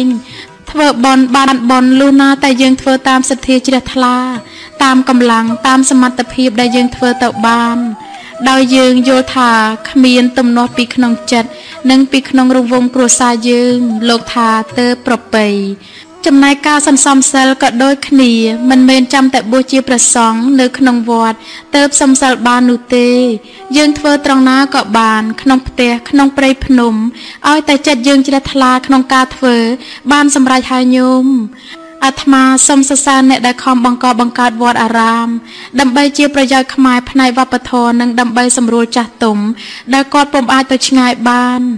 ការធ្វើទានទៅបានសម្រេចមកដល់រូបយើងវិញអាត្មាសូមជម្រាបទាល់តែអ្នកទាំងពីរគឺអ្នកដែលទទួលយកបុណ្យឬទានជាអ្នកត្រឹមត្រូវមិនប្រព្រឹត្តខុសពីឱវាទព្រះពុទ្ធមិនលោភលន់គ្រប់និស្ស័យរីឯអ្នកអំណាចទានបានមកឬផ្ដល់ឲ្យដោយសុចរិតយុត្តិធម៌បរិសុទ្ធជ្រះថ្លាយើងយកមកផ្សំរួមគ្នាទាំងពីរប្រភេទល្អដូចគ្នាទើបធ្វើបុណ្យបានបុណ្យទៅអនាគតអាត្មាសូមលើកយកពាក្យសម្រាយទានចូលនិងទានចេញមកអត្ថាធិប្បាយឲ្យញោមស្រួលយល់យ៉ាងដូចម្ដេចទៅគេហៅថាទានចូលគឺសំដៅទៅលើសម្ភារៈដែលមានបាយសម្លលុយកាក់ដែលយើងរាល់គ្នាបានធ្វើទានទៅប្រគេនព្រះសង្ឃឬទៅអ្នកទុរគតសម្រាប់ទ្រទ្រង់វត្តអារាមទ្រទ្រង់ចាស់ទុំដែលមកសំណាក់ធម៌រីឯព្រះសង្ឃឬបុគ្គលដែលបានទទួលអមិសទានឬតេយ្យទានក្រោយពីទទួលគ្រប់គ្រាន់ក្នុងការទ្រទ្រង់ជីវិតឬសម្រួលសម្ភារៈដែលខ្វះខាតបានគ្រប់គ្រាន់ហើយត្រូវតែធ្វើទានចេញទៅវិញគឺជួយទៅដល់អ្នកក្រីក្រកូនកំព្រាអ្នករងគ្រោះកសាងសាលារៀនធ្វើផ្លូវថ្នល់សង់ផ្ទះសំណាក់ជីកត្រពាំងទឹកឡា ពេលនោះទានដែលយើងសទ្ធាវានឹងបានសម្រេចដោយសេចក្តីដែលយើងប្រាថ្នាអាត្មាទាញយកឧទាហរណ៍មួយនៅក្នុងគតិលោកមកនិទានអំពីការធ្វើបុណ្យមកបញ្ជាក់ឲ្យញោមស្រួលយល់នៅពេលណាដែលយើងធ្វើបុណ្យទៅបានទទួលបុណ្យនៅពេលណាដែលធ្វើទានទៅទទួលបានទោសមកវិញដូចយើងតែនិយាយថាអាដែងហូបទៅដើម្បីរស់ផ្ទុយទៅវិញបើយើងហូបទៅខ្វះការពិនិត្យខ្វះការពិចារណាក្រែងវាមិនរស់វាទៅជាស្លាប់ទៅវិញការកន្លងយូរមកហើយមានគ្រួសារមួយគាត់ជាមនុស្សសប្បុរសជាអ្នកចូលចិត្តធ្វើបុណ្យស្រាប់តែថ្ងៃមួយមានបរិសម្នាក់មិនដឹងមកពីទីណាមកសុំគាត់សំណាក់នៅបុរសនោះនិយាយថាសូមលោកពូមេត្តាជួយស្រោចស្រង់ជីវិតខ្ញុំផងខ្ញុំគ្មានឪពុកម្ដាយបងប្អូននិងញាតិមិត្តពឹងពាក់អាស្រ័យទេក្រោយពីការអង្វរករពូយើងមិនបានពិនិត្យពិភាក្សាឲ្យបានដិតដល់ដោយការអាណិតអាសូរក៏និយាយទៅកាន់ប្រពន្ធគាត់ណាស់ហើយម៉ែវាយើងជួយយកអាសាគ្នាទៅយើងនាំគ្នាធ្វើបុណ្យធ្វើទានសម្រាប់ទៅអនាគត10ថ្ងៃក្រោយមកអាជ្ញាធរគេតាមដានមករកឃើញបរិសនោះក៏ចាប់យកទៅដោយបរិសនោះប្រព្រឹត្តល្មើសនឹងច្បាប់រដ្ឋអាត្មាសួរថាតើអ្នកដែលទទួលចិញ្ចឹមបរិសនោះមានទោសឬទេតើធ្វើបុណ្យដោយពូខាងលើនេះបានបុណ្យឬមួយបានបាបសរុបសេចក្តីមកមិនខុសគ្នាពីព្រះសង្ឃដែលមិនគោរពវិន័យជាសង្ឃឆ្លៀតឱកាសនេះអាត្មាសូមសរសើរនិងគោរពទៅដល់ព្រះសង្ឃដែលគោរពនិងប្រណិប័តវិន័យត្រឹមត្រូវដែលព្រះអង្គខិតខំស្រាវជ្រាវធម៌ឲ្យបានត្រាស់ដឹងសម្រាប់ជាពន្លឺដល់ព្រះពុទ្ធសាសនាលោកគ្រូមានពុទ្ធដីកាថាការធ្វើបុណ្យជាការកសាងខ្លួនទៅអនាគតចំពោះបច្ចុប្បន្នក៏យើងធ្វើគឺសម្រាប់ការរស់នៅរាល់ថ្ងៃសំខាន់ណាស់ញោមគឺសំដៅទៅលើគ្រួសារនីមួយៗព្រោះមនុស្សរាល់រូបតែងតែមានគ្រួសារជាប់ជាជួរជាខ្សែតគ្នាតែងមានឪពុកម្ដាយកូនចៅជីដូនជីតាឡាក់មេគ្រួសារនីមួយៗត្រូវតែខំរិះរកមធ្យោបាយដើម្បីផ្ដល់សុភមង្គលក្នុងរង្វង់គ្រួសាររបស់ខ្លួនយើងនាំគ្នាឧទ្ទិសសូមឲ្យគ្រួសារបានសេចក្តីសុខទាំងអស់គ្នាកុំឲ្យមានការព្រាត់ប្រាសនិរាធដោយសពថ្ងៃបើឪពុកម្ដាយជីដូនជីតាចង់ទៅរស់នៅឋានសួគ៌ចង់ទៅរកសេចក្តីសុខតែម្នាក់ឯងទុកឲ្យកូនចៅវេទនារតិរតាយំពីមុខយំពីក្រោយតើយើងដែលជាមេគ្រួសារទៅរស់នៅឋានសួគ៌បានសុខទេតើឋានសុខផ្ដល់សេចក្តីសុខឲ្យញោមទេបើកូនចៅមិនចុះសម្រុងគ្នាការជាក់ស្ដែងយើងត្រូវជួយគ្នាម្ដាយត្រូវជួយកូនចំណែកកូនត្រូវយល់ចិត្តម្ដាយនាំគ្នាកសាងគ្រួសារឲ្យមានសុភមង្គលតាំងពីគ្រួសារតូចរហូតដល់ធំពេលនោះយើងធ្វើបុណ្យធ្វើទានជ្រះស្រឡះគ្មានសៅមងទើបយើងរកសេចក្តីសុខឃើញដូចញោមបានឃើញអស់លោកដែលបានសម្រេចធម៌មករស់នៅលើកំពូលភ្នំត្បែងគេរស់បានសុខមានសុភមង្គលទាំងកូនទាំងចៅទាំងប្តីប្រពន្ធនិយាយឲ្យចំគឺទាំងចំកើមគ្រួសារជាផុសតាងស្រាប់ញោមក្រោយពីកងទ័ពវារំដោះយកបានសាសនាមកពីថ្មិលមកវិញយើងទាំងអស់គ្នានឹកស្មានថាបានសុខសប្បាយមានសន្តិភាពគ្រប់និស្ស័យទាំងព្រះពុទ្ធសាសនាទាំងវប្បធម៌យើងសង្ឃឹមថាបាននាំគ្នាធ្វើបុណ្យធ្វើទានកសាងវប្បធម៌សិល្បៈទំនៀមទម្លាប់បានពេញលក្ខណៈជាខ្មែរជាច្បាប់ក្រមត្រឹមត្រូវយើងសន្មតថាធ្វើបុណ្យធ្វើទានបានសុខធ្វើចិត្តល្អបានផលល្អមកវិញផ្ទុយទៅវិញជាការបោកបញ្ឆោតនៃពួកអសុរកាយវាបំភាន់ចិត្តគំនិតការអនុវត្តរបស់បញ្ញាជនយោធាព្រះសង្ឃឲ្យដើរផ្លូវខុសទាំងស្រុងបព្វជិតមិនចង់រៀនធម៌មិនគោរពវិន័យបំភាន់មតិឧបាសកឧបាសិកាភ្លេចខ្លួនជាសង្ឃភ្លេចករណីយកិច្ចភ្លេចគិតទៅដល់ការលះបង់បំបត្តិកិលេសឲ្យអស់ពីសន្តានចិត្តរបស់ខ្លួនសរុបសេចក្តីមកទោះបីយើងស្រឡាញ់គោរពសាសនាអីក៏បានព្រោះគ្រប់សាសនាលោកបង្គាប់ឲ្យមនុស្សធ្វើល្អជានិច្ចសុទ្ធសឹងពន្យល់ឲ្យចេះជួយគ្នាទៅវិញទៅមកគេអាចកាន់សាសនាអ្វីក៏បានឲ្យតែគេយល់ថាសាសនានោះផ្ដល់សុភមង្គលដល់ខ្លួនគេដល់គ្រួសាររបស់គេព្រោះជាសិទ្ធិរបស់បុគ្គលម្នាក់តែអាត្មាសូមអង្វរបើកាន់សាសនាអ្វីក៏ដោយសូមកុំភ្លេចជាតិដើមកំណើតរបស់យើងគឺកុំបង្អាប់បន្ទោសកុំមើលងាយជាតិឯងឬព្រះពុទ្ធសាសនាដែលជាហេតុនាំឲ្យបរទេសមើលងាយយើងត្រូវចេះទាញយកផលប្រយោជន៍ពីសាសនាឬជាតិនានាមកបម្រើជាតិដើមកំណើតយើងបម្រើផលប្រយោជន៍ប្រជាពលរដ្ឋយើងទៅប្រសើរដើម្បីឲ្យស្រួលយល់អាត្មាទាញយកឧទាហរណ៍មកពិចារណា យើងដឹងហើយថាគ្រូពេទ្យមានមុខងារជាអ្នកជួយព្យាបាលជំងឺមនុស្សឬសត្វមិនប្រកាន់វណ្ណៈពណ៌សម្បុរដើម្បីឲ្យជាសះស្បើយឥឡូវអាត្មាសួរថាបើសិនជាញោមមានមុខងារជាគ្រូពេទ្យវិញតើញោមធ្វើដូចម្ដេចបើសិនជាគេចាប់បានសត្រូវដែលមានរបួសយកមកប្រកល់ឲ្យញោមតើញោមបំពេញករណីយកិច្ចក្នុងឋានៈជាគ្រូពេទ្យយកអ្នកជំងឺទៅព្យាបាលឬមួយញោមកាត់ទោសក្នុងឋានៈជាតុលាការដោយសំអាងថាជាសត្រូវយ៉ាងណាមិញព្រះសង្ឃជាឃ្លាំងធម៌មានភារកិច្ចជាអ្នកជួយរំលែកទុក្ខជួយរំសាយទុក្ខជាអ្នកត្រួសត្រាយផ្លូវជាអ្នកនាំផ្លូវឧបាសកឧបាសិកាឬប្រជាពលរដ្ឋអាត្មានិយាយផ្នែកសង្គមកិច្ចតើញោមមានបានពិនិត្យមើលឲ្យដិតដល់ទេតាំងពីមុនរំដោះរហូតមករំដោះរួចតើព្រះអសុរកាយវាបំផន់មតិប្រជាពលរដ្ឋខ្មែរឲ្យទៅជាយ៉ាងណាបើយើងនិយាយពីផ្នែកមនោសញ្ចេតនាក្រោយពីខ្មែរទទួលទុក្ខវេទនាគ្រប់របបមកធ្វើឲ្យបេះដូងប្រជាពលរដ្ឋបែកខ្ទេចខ្ទីគ្មានទីពឹងជាពិសេសរបបខ្មែរក្រហមធ្វើបាបប្រជាពលរដ្ឋខ្លួនឯងហួសនិស្ស័យក្នុងមួយថ្ងៃលុះព្រលឹង3ដងលុះមកជួបនឹងរបបខ្ញុំយួនក៏ប្រើពាក្យរំដោះជាតិប្រជាពលរដ្ឋខ្មែរបានធូរស្រាលតែអនាគតយើងត្រូវអស់ដីដូច្នេះប្រជាពលរដ្ឋត្រូវតែមានអំរែកពីរដោយពាក្យចាស់លោកថាចុះទឹកក្រពើឡើងលើខ្លាខ្លះក៏នាំកូនចៅរត់ចូលព្រៃរត់ចោលស្រុកខ្លះទៀតសុកចិត្តទ្រាំរស់នៅក្នុងស្រុកទៅជាព្រាត់ប្រាស់កូនប្រពន្ធប្តីម៉ែឪសារជាថ្មីទៀតតើដោយហេតុអ្វី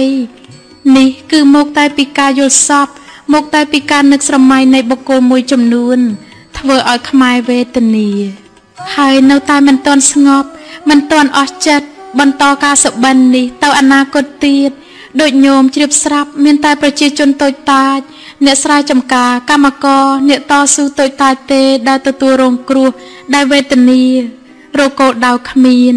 ចំណែកបុគ្គលទាំងនោះមិនទាំងស្គាល់ពាក្យថាវេទនាដោយម្ដេចផងប្រជាពលរដ្ឋគ្មានអ្វីទីពឹងដើម្បីទ្រទ្រង់ជីវិតដើម្បីការពារខ្លួនឲ្យបានសុខក្រៅពីការបន់ស្រន់ទេវតាសូមលោកជួយថែរក្សារីឯបុគ្គលនោះវិញគេមិនទាំងជំនឿទេវតាឬកូនម៉ែឪគេជឿទៅលើទេវប្រាក់និងអំណាចបពួកជិះជាន់អ្នកក្រខ្សត់ជាធំអស់សង្ឃឹមហើយញោមព្រាអសុរកាយវាមិនអត់ឱនទេវាធ្វើឲ្យមនុស្សកាន់តែលោភលន់រំលោភសិទ្ធិគ្នាទៅវិញទៅមកគ្មានជនណាម្នាក់យល់ពីទុក្ខរបស់យើងក្រៅពីខ្លួនឯងទេមនុស្សក្នុងលោកគ្រប់សញ្ជាតិសខ្មៅលឿងព្រាតរស់លើដីមានរូបមានទុក្ខរឿងទីតីអ្នកផងមិនភ័យពីទុក្ខយើងមិនបានចំណេញថាមិនល្អទោះបីយើងក្រពីងរលើងទឹកភ្នែកហូរធ្លាក់ផុតចុងជើងលេចខ្ទមបាក់ប៉ើងគេមិនខ្វល់ទុកយើងប៉ុនភ្នំធ្វើមិនដឹងគិតតែសម្លឹងរោគលទ្ធផលបើមានប្រយោជន៍បាននឹកដល់ឬរោគធ្វើកលដូចជាមិត្តគិតទៅមនុស្សលោកកាយសាហាវបីដូចជាដាវឬកំបិតមុតសាច់ហូរឈាមគ្មានអាណិតគ្មានអាសូរចិត្តបន្តិចសោះព្រះពុទ្ធលោកមានពុទ្ធដីកាផ្ដាំអនន្តថាកុំស្រណោះតាំងចិត្តឲ្យខ្ពស់អ្វីទាំងអស់ទើបយើងអាចដោះស្រាយទៅបានអាត្មានិយាយពីចិត្តមនុស្សនិងមនោសញ្ចេតនាក្រោយពីទទួលការឈឺចាប់ដោយទារុណកម្មតាមផ្លូវចិត្តនិងផ្លូវកាយមកលែងទុកចិត្តគ្នាលែងចង់តាក់ទងគ្នាហើយកិច្ចឬលាក់មុខដូចជាសត្វពងរូលខ្លាចគ្នាដូចជាសត្វមាន់ខ្លាចកន្លែងដេកក្រោយពីសត្វសម្ពុចខំស៊ីមិនបានលែងចង់រាប់រកគ្នាបងរវាងប្អូនកូនរវាងឪមិត្តរវាងមិត្តម្នាក់អស់សង្ឃឹមក្នុងជីវិតคล้ายទៅជាមនុស្សកាយសាហាវលែងជួយទំនុកបំរុងគ្នាយកតែប្រះអាយុរៀងខ្លួនដែលជាកត្តាធ្វើឲ្យខ្មែរកាន់តែទន់ខ្សោយកាន់តែយ៉ាប់យឺនកាន់តែថោកទាបធ្វើឲ្យខ្មែរកាន់តែគេមើលងាយគ្រប់ទិសដោយការខ្វះខាតដោយកត្តាខាងលើនេះហើយដែលធ្វើឲ្យខ្មែរកាន់តែឃ្លាតឆ្ងាយពីគ្នាដែលជាហេតុបំផ្លាញសង្គមខ្មែរខ្លួនឯងយើងកំពុងនាំគ្នាច្របាច់កសម្រាប់ជាតិឯងដោយមិនដឹងខ្លួន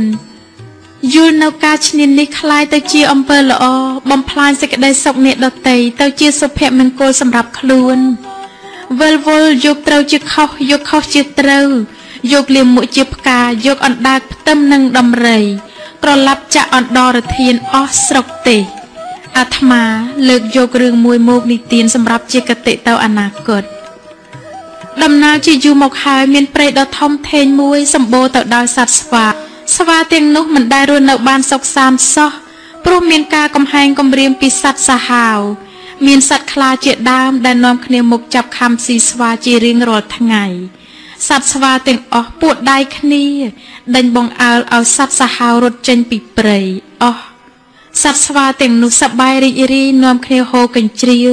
មិននឹកស្មានថានឹងកើតមានគ្រោះកាចផ្សេងទៀតដែលគេមិនបានព្រៀងទុកឬចាប់ផ្លឹកថានឹងកើតមានឡើយស្រាប់តែមានថ្ងៃមួយភ្លើងព្រៃឆេះសន្ធោខ្លះរត់ចេញក៏ស្លាប់អស់កូនចៅខ្លះរត់ចូលរន្ធឈើខ្លះទៀតរត់ទៅសុំគេសំណាក់នៅជាមួយនឹងសត្វប្រើសជ្រូកព្រៃនិងដំរីសត្វស្វាដែលរស់នៅជាមួយគ្រួសារដំរីក៏ធ្វើរឹកពីដូចជាសត្វដំរីរីឯអ្នកដែលរស់នៅក្នុងជាមួយនឹងជ្រូកព្រៃ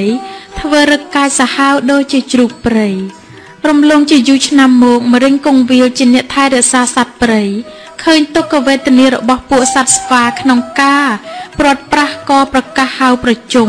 ហើយបានសម្រេចយល់ព្រមថាឲ្យស្វាត្រឡប់ទៅរស់នៅជួបជុំគ្នាវិញក្នុងព្រៃកំណើតរបស់ខ្លួនវិញក្រោយពីស្វាបានជួបជុំមានបញ្ហាកើតឡើងដោយសុភាសិតខ្មែរចូលស្ទឹងតាមបត់ចូលស្រុកតាមទេសស្វាខ្លះលែងចេះនិយាយភាសាដើមកំណើតរបស់ឯង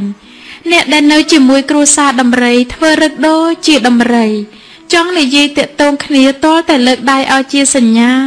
មិនយូរប៉ុន្មានក៏កើតមានទំនាស់រវាងគ្រួសារស្វា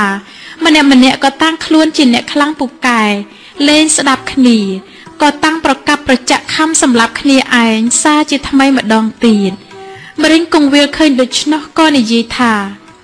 ដង្កូវកើតពីក្នុងសាច់ខ្ញុំមើលមិនជាទេมันខុសពីសត្វទន្សាយថាឲ្យក្រពើស្រែកអ្នកឯងតាំងពីដូនតាគ្រូពូកែយ៉ាងណាមើលមិនជាដែរឥឡូវនេះអាត្មាបញ្ជាក់ពីផ្នែកនយោបាយម្ដងក្រោយពីថ្មិលចាក់ចេញពីព្រលឹងខ្មែរនិងក្រោយពីខ្មែរបានភ្លក់គ្រប់របបមក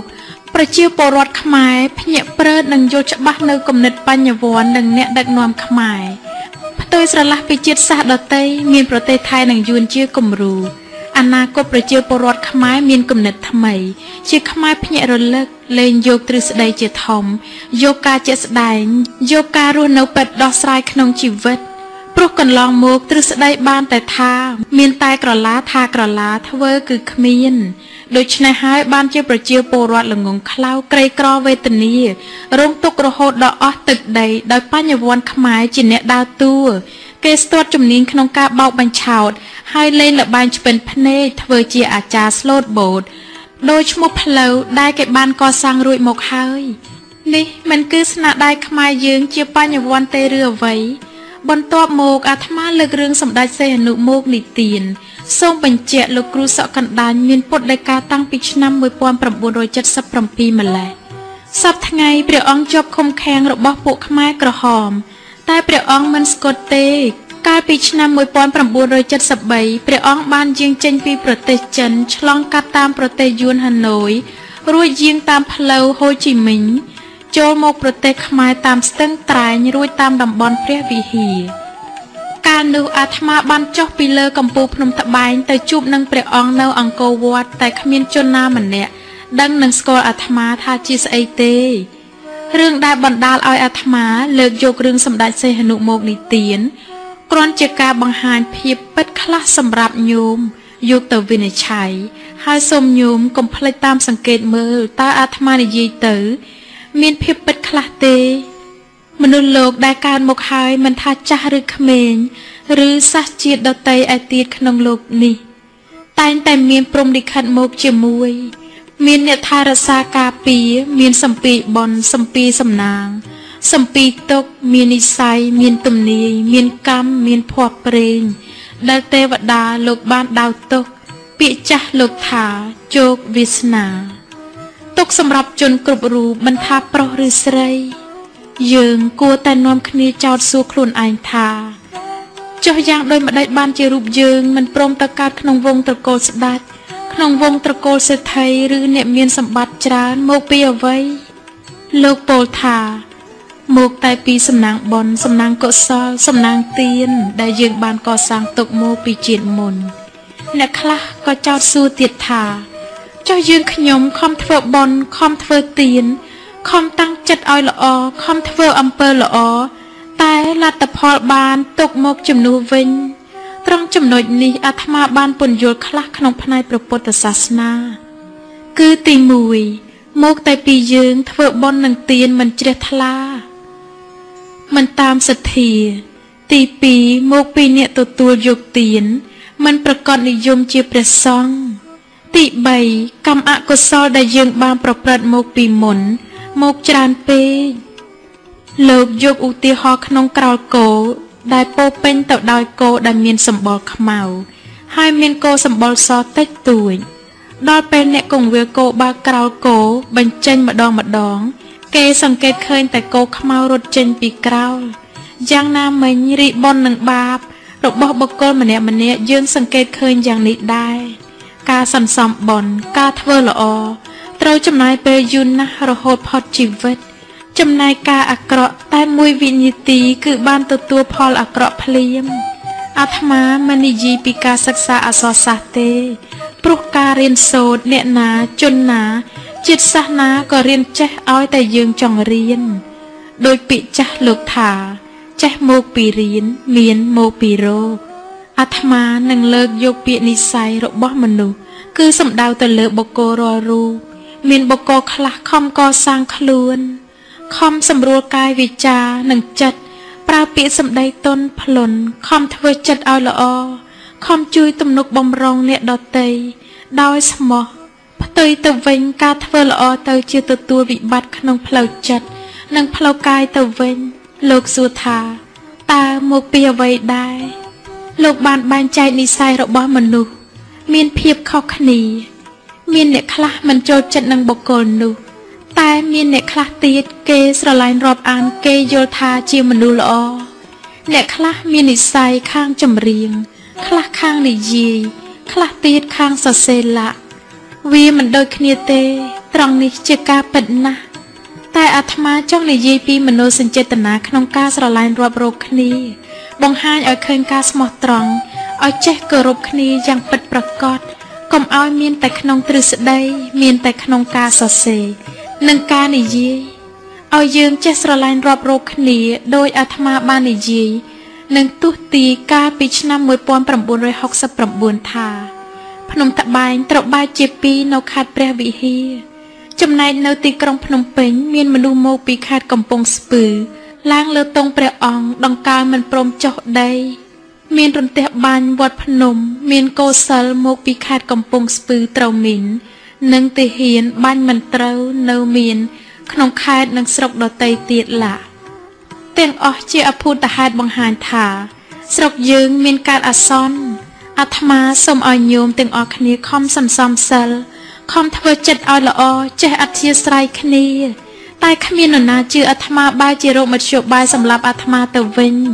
និយាយរួមគឺមកពីកម្មផលរបស់យើងរាល់រូបរិះរោគកលល្បិចធ្វើឲ្យមនុស្សវេទនាបង្កឲ្យមានទំនាស់បណ្ដាលឲ្យទម្លាក់សម្ដេចពីប្រមុខរដ្ឋតើប្រជាពលរដ្ឋមានទុក្ខវេទនាដោយអាត្មាទុះទាយមែនទេតែញោមដឹងទេមកពីអ្វីលោកបានពោលថានេះជាទំនាយស្រុកយើងផងវាត្រូវតែទៅអញ្ចឹងតែដល់ពេលវេលាហើយយើងពុំអាចខាត់បានទេវាបង្កើតឲ្យមនុស្សនិយាយគ្នាលេងស្ដាប់បានវាទៅជាធំរៀងខ្លួនដោយពុតទំនាយបានទុះទាយរាប់សតវត្សមកហើយត្រង់នេះអាត្មាគ្រាន់តែដកស្រង់យកវគ្គខ្លះមកបញ្ជាក់តើមានភេទពិតមែនទេពុតទំនាយលោកថាមានផ្ទះឥតមនុស្សនៅមានផ្លូវឥតមនុស្សដើរឡាក់មានក្អែកខ្មៅពំផ្លែល្វីរាយគ្រប់ស្រុកដល់ទៅថ្ងៃមុខទើបយើងដឹងខ្លួនមនុស្សមានសម្បត្តិស្មើគ្នាឡាក់ត្រង់ចំណុចនេះអាត្មាមិនឲ្យញោមជឿអាត្មាទាំងស្រុងទេគ្រាន់តែស្ដាប់គ្រាន់តែអានហើយយកទៅពិនិត្យតាមដានមើលតើវាពិតដោយពុតទំនាយឬទេក្រោយពីអាត្មាទុះទីមកតើចិត្តគំនិតចរិតខ្មែរដោយអាត្មាថាទេតើប្រទេសយើងវាទៅជាយ៉ាងណាតើប្រជាពលរដ្ឋទៅយ៉ាងណាដែរអាត្មាយល់ថាប្រកាសជាមានប្រយោជន៍មិនខានតែញោមមានបានពិនិត្យមើលទេកាលពីចំនួនខ្មែរក្រហមមានផ្ទះឥតមនុស្សនៅមានផ្លូវឥតមនុស្សដើរមែនទេចុះយ៉ាងដូចម្ដេចបណ្ដាលឲ្យខ្មែរក្រហមនិងប្រជាជនស្លៀកពាក់ពណ៌ខ្មៅធ្វើដូចជាសត្វក្អែក ពណ៌សម្ពុតអាវរាប់រយពណ៌យ៉ាងដូចម្ដេចក៏មិនស្លៀកត្រង់នេះអាត្មាចង់បញ្ជាក់ថាមកពីទំនាយមនុស្សមានទំនាយត្រូវស្លាប់តើគេអាចគេចផុតបានទេតើអ្នកដែលសម្លាប់គេធ្វើបាបព្រះសង្ឃវាព្រះពុទ្ធរូបរំលាយវត្តអារាមធ្វើបាបប្រជាពលរដ្ឋតើគេចផុតពីគេសម្លាប់ពីគេធ្វើបាបបានវិញទេញោមប្រហែលជាយល់ច្បាស់ជាងអាត្មាថារបបខ្មែរក្រហមជារបបវាបំបីវណ្ណៈសក្តិភូមិបំបីរបស់ចាស់តែព្រាយអសុរកាយវាបំភាន់ធ្វើឲ្យមនុស្សយល់ច្រឡំទៅជារបបចាស់ក្រោយពីយកក្រុងភ្នំពេញបានខ្មែរក្រហមតាំងចាប់បំផ្លាញឯកសារវប្បធម៌អក្សរសាស្ត្រសិល្បៈឃ្លាំងប្រាក់ព្រះវិហារថ្នាំពេទ្យនិងគ្រឿងសម្ភារៈផ្សេងទៀតមិនតែប៉ុណ្ណោះគេបានជំលៀសមនុស្សចេញពីទីក្រុងរាប់សែនលាននាក់ប្រជាពលរដ្ឋអ្នកមានជំងឺមកសម្រាប់ពេទ្យមានមនុស្សពិការមនុស្សវិកលចរិតមកវេទនាស្លាប់ព្រាត់ប្រាសវេទនាម៉ែឪកូនប្រពន្ធរងទុក្ខដោយឥតបាយក្រហាយទឹកអាត្មាសួរញោមរាល់គ្នាថាមុនខ្មោចចូលថ្មិលមិនតាន់កើតតែយើងរាល់គ្នាធ្វើដូច្នេះទៅកើតទេគ្រាន់តែយើងឃើញមនុស្សវេទនាឃើញបងប្អូនរងទុក្ខមិត្តភ័ក្តិមានភ័យដោយឥតបាយប្រការផ្សេងយើងនាំគ្នាជួយជ្រោមជ្រែងជួយអាណិតអាសូរមនោសញ្ចេតនាស្រឡាញ់គ្នាកក់ក្ដៅចុះទម្រាំយកមនុស្សទៅសម្លាប់ដោយវានឹងត្បូងចបបោកនឹងគល់ឈើកាប់នឹងពូថៅឬចាក់នឹងកំបិតលាក់ធ្វើទារុណកម្មរួយសួរចម្លើយឲ្យគ្នាឆ្លើយប្រច្រាស់មិនបានធ្វើខុសផងឲ្យឆ្លើយថាបានធ្វើខុសមិនបានក្បត់ជាតិឲ្យឆ្លើយថាក្បត់ជាតិលាក់អាត្មាសូមជម្រាបថាពួកអ្នកសម្លាប់គេវានឹងមិនដឹងខ្លួនថាវាកំពុងនាំគ្នាទៅសម្លាប់ផងព្រាយអសុលវាធ្វើឲ្យឃើញមនុស្សដែលត្រូវគេសម្លាប់ទៅជាសត្វដេរឆានដោយសត្វគោប្រោះឆ្លុះឬត្រីគេឃើញឈាមអ្នកដែលរងគ្រោះទៅជាកម្រងផ្កាពាក្យបណ្ដាសាឬថាពាក្យជូនពរដូច្នេះពួកឃាតករក៏คล้ายទៅជាសប្បាយចិត្តក្នុងការសម្លាប់មនុស្សដូចគ្នាគ្មានញញើតដៃអាត្មាសួរថាចុះចំពោះញោមវិញព្រាយវាមិនចូលក្នុងខ្លួនតើហ៊ានយកមនុស្សទៅសម្លាប់ទេបើគេគ្មានរឿងអ្វីជាមួយនឹងយើងផងមនុស្សប្រុសពេញវ័យ 4-10 នាក់ទៅជាហុចដៃឲ្យកូនក្មេងជាយោធាអាយុ12 ឆ្នាំ2នាក់សម្លាប់យ៉ាងស្រួលចុះហេតុអ្វីលោកធុដងរាប់ពាន់អង្គសកត់ក្នុងរូងភ្នំត្បែងដោយសត្វខ្លាស៊ីពស់ចឹកនិងប្រការផ្សេងទៀតរួចចុះអង្គដតីឯទៀតមិនសកត់ហេតុអ្វីដែរបើលោកធ្វើធម៌មានរិទ្ធដូចគ្នានៅក្នុងរូងជាមួយគ្នាត្រង់នេះអាត្មាចង់និយាយថាមកពីទំនេរមនុស្សដែលមានជោគវាសនារបស់យើងរាល់រូបខុសគ្នាយើងបាននិយាយគ្នាពីមុនមកថារបបខ្មែរក្រហមជារបបបំបាយវណ្ណៈសក្តិភូមិចុះសម្ដេចវណ្ណៈអ្វីដែរតែខ្មែរក្រហមវាសប្បាយចិត្តនឹងទុកសម្ដេចនាំឲ្យទៅជើងទៅដៃវាមិនមែនចូលចិត្តនឹងព្រះអង្គទេវាខំរកមធ្យោបាយធ្វើកុដព្រះអង្គដែរតែទៅមិនរួចកុំថាឡើយតែចំនួនខ្មែរក្រហមទោះបីចំនួនមុនលោកសំសាវី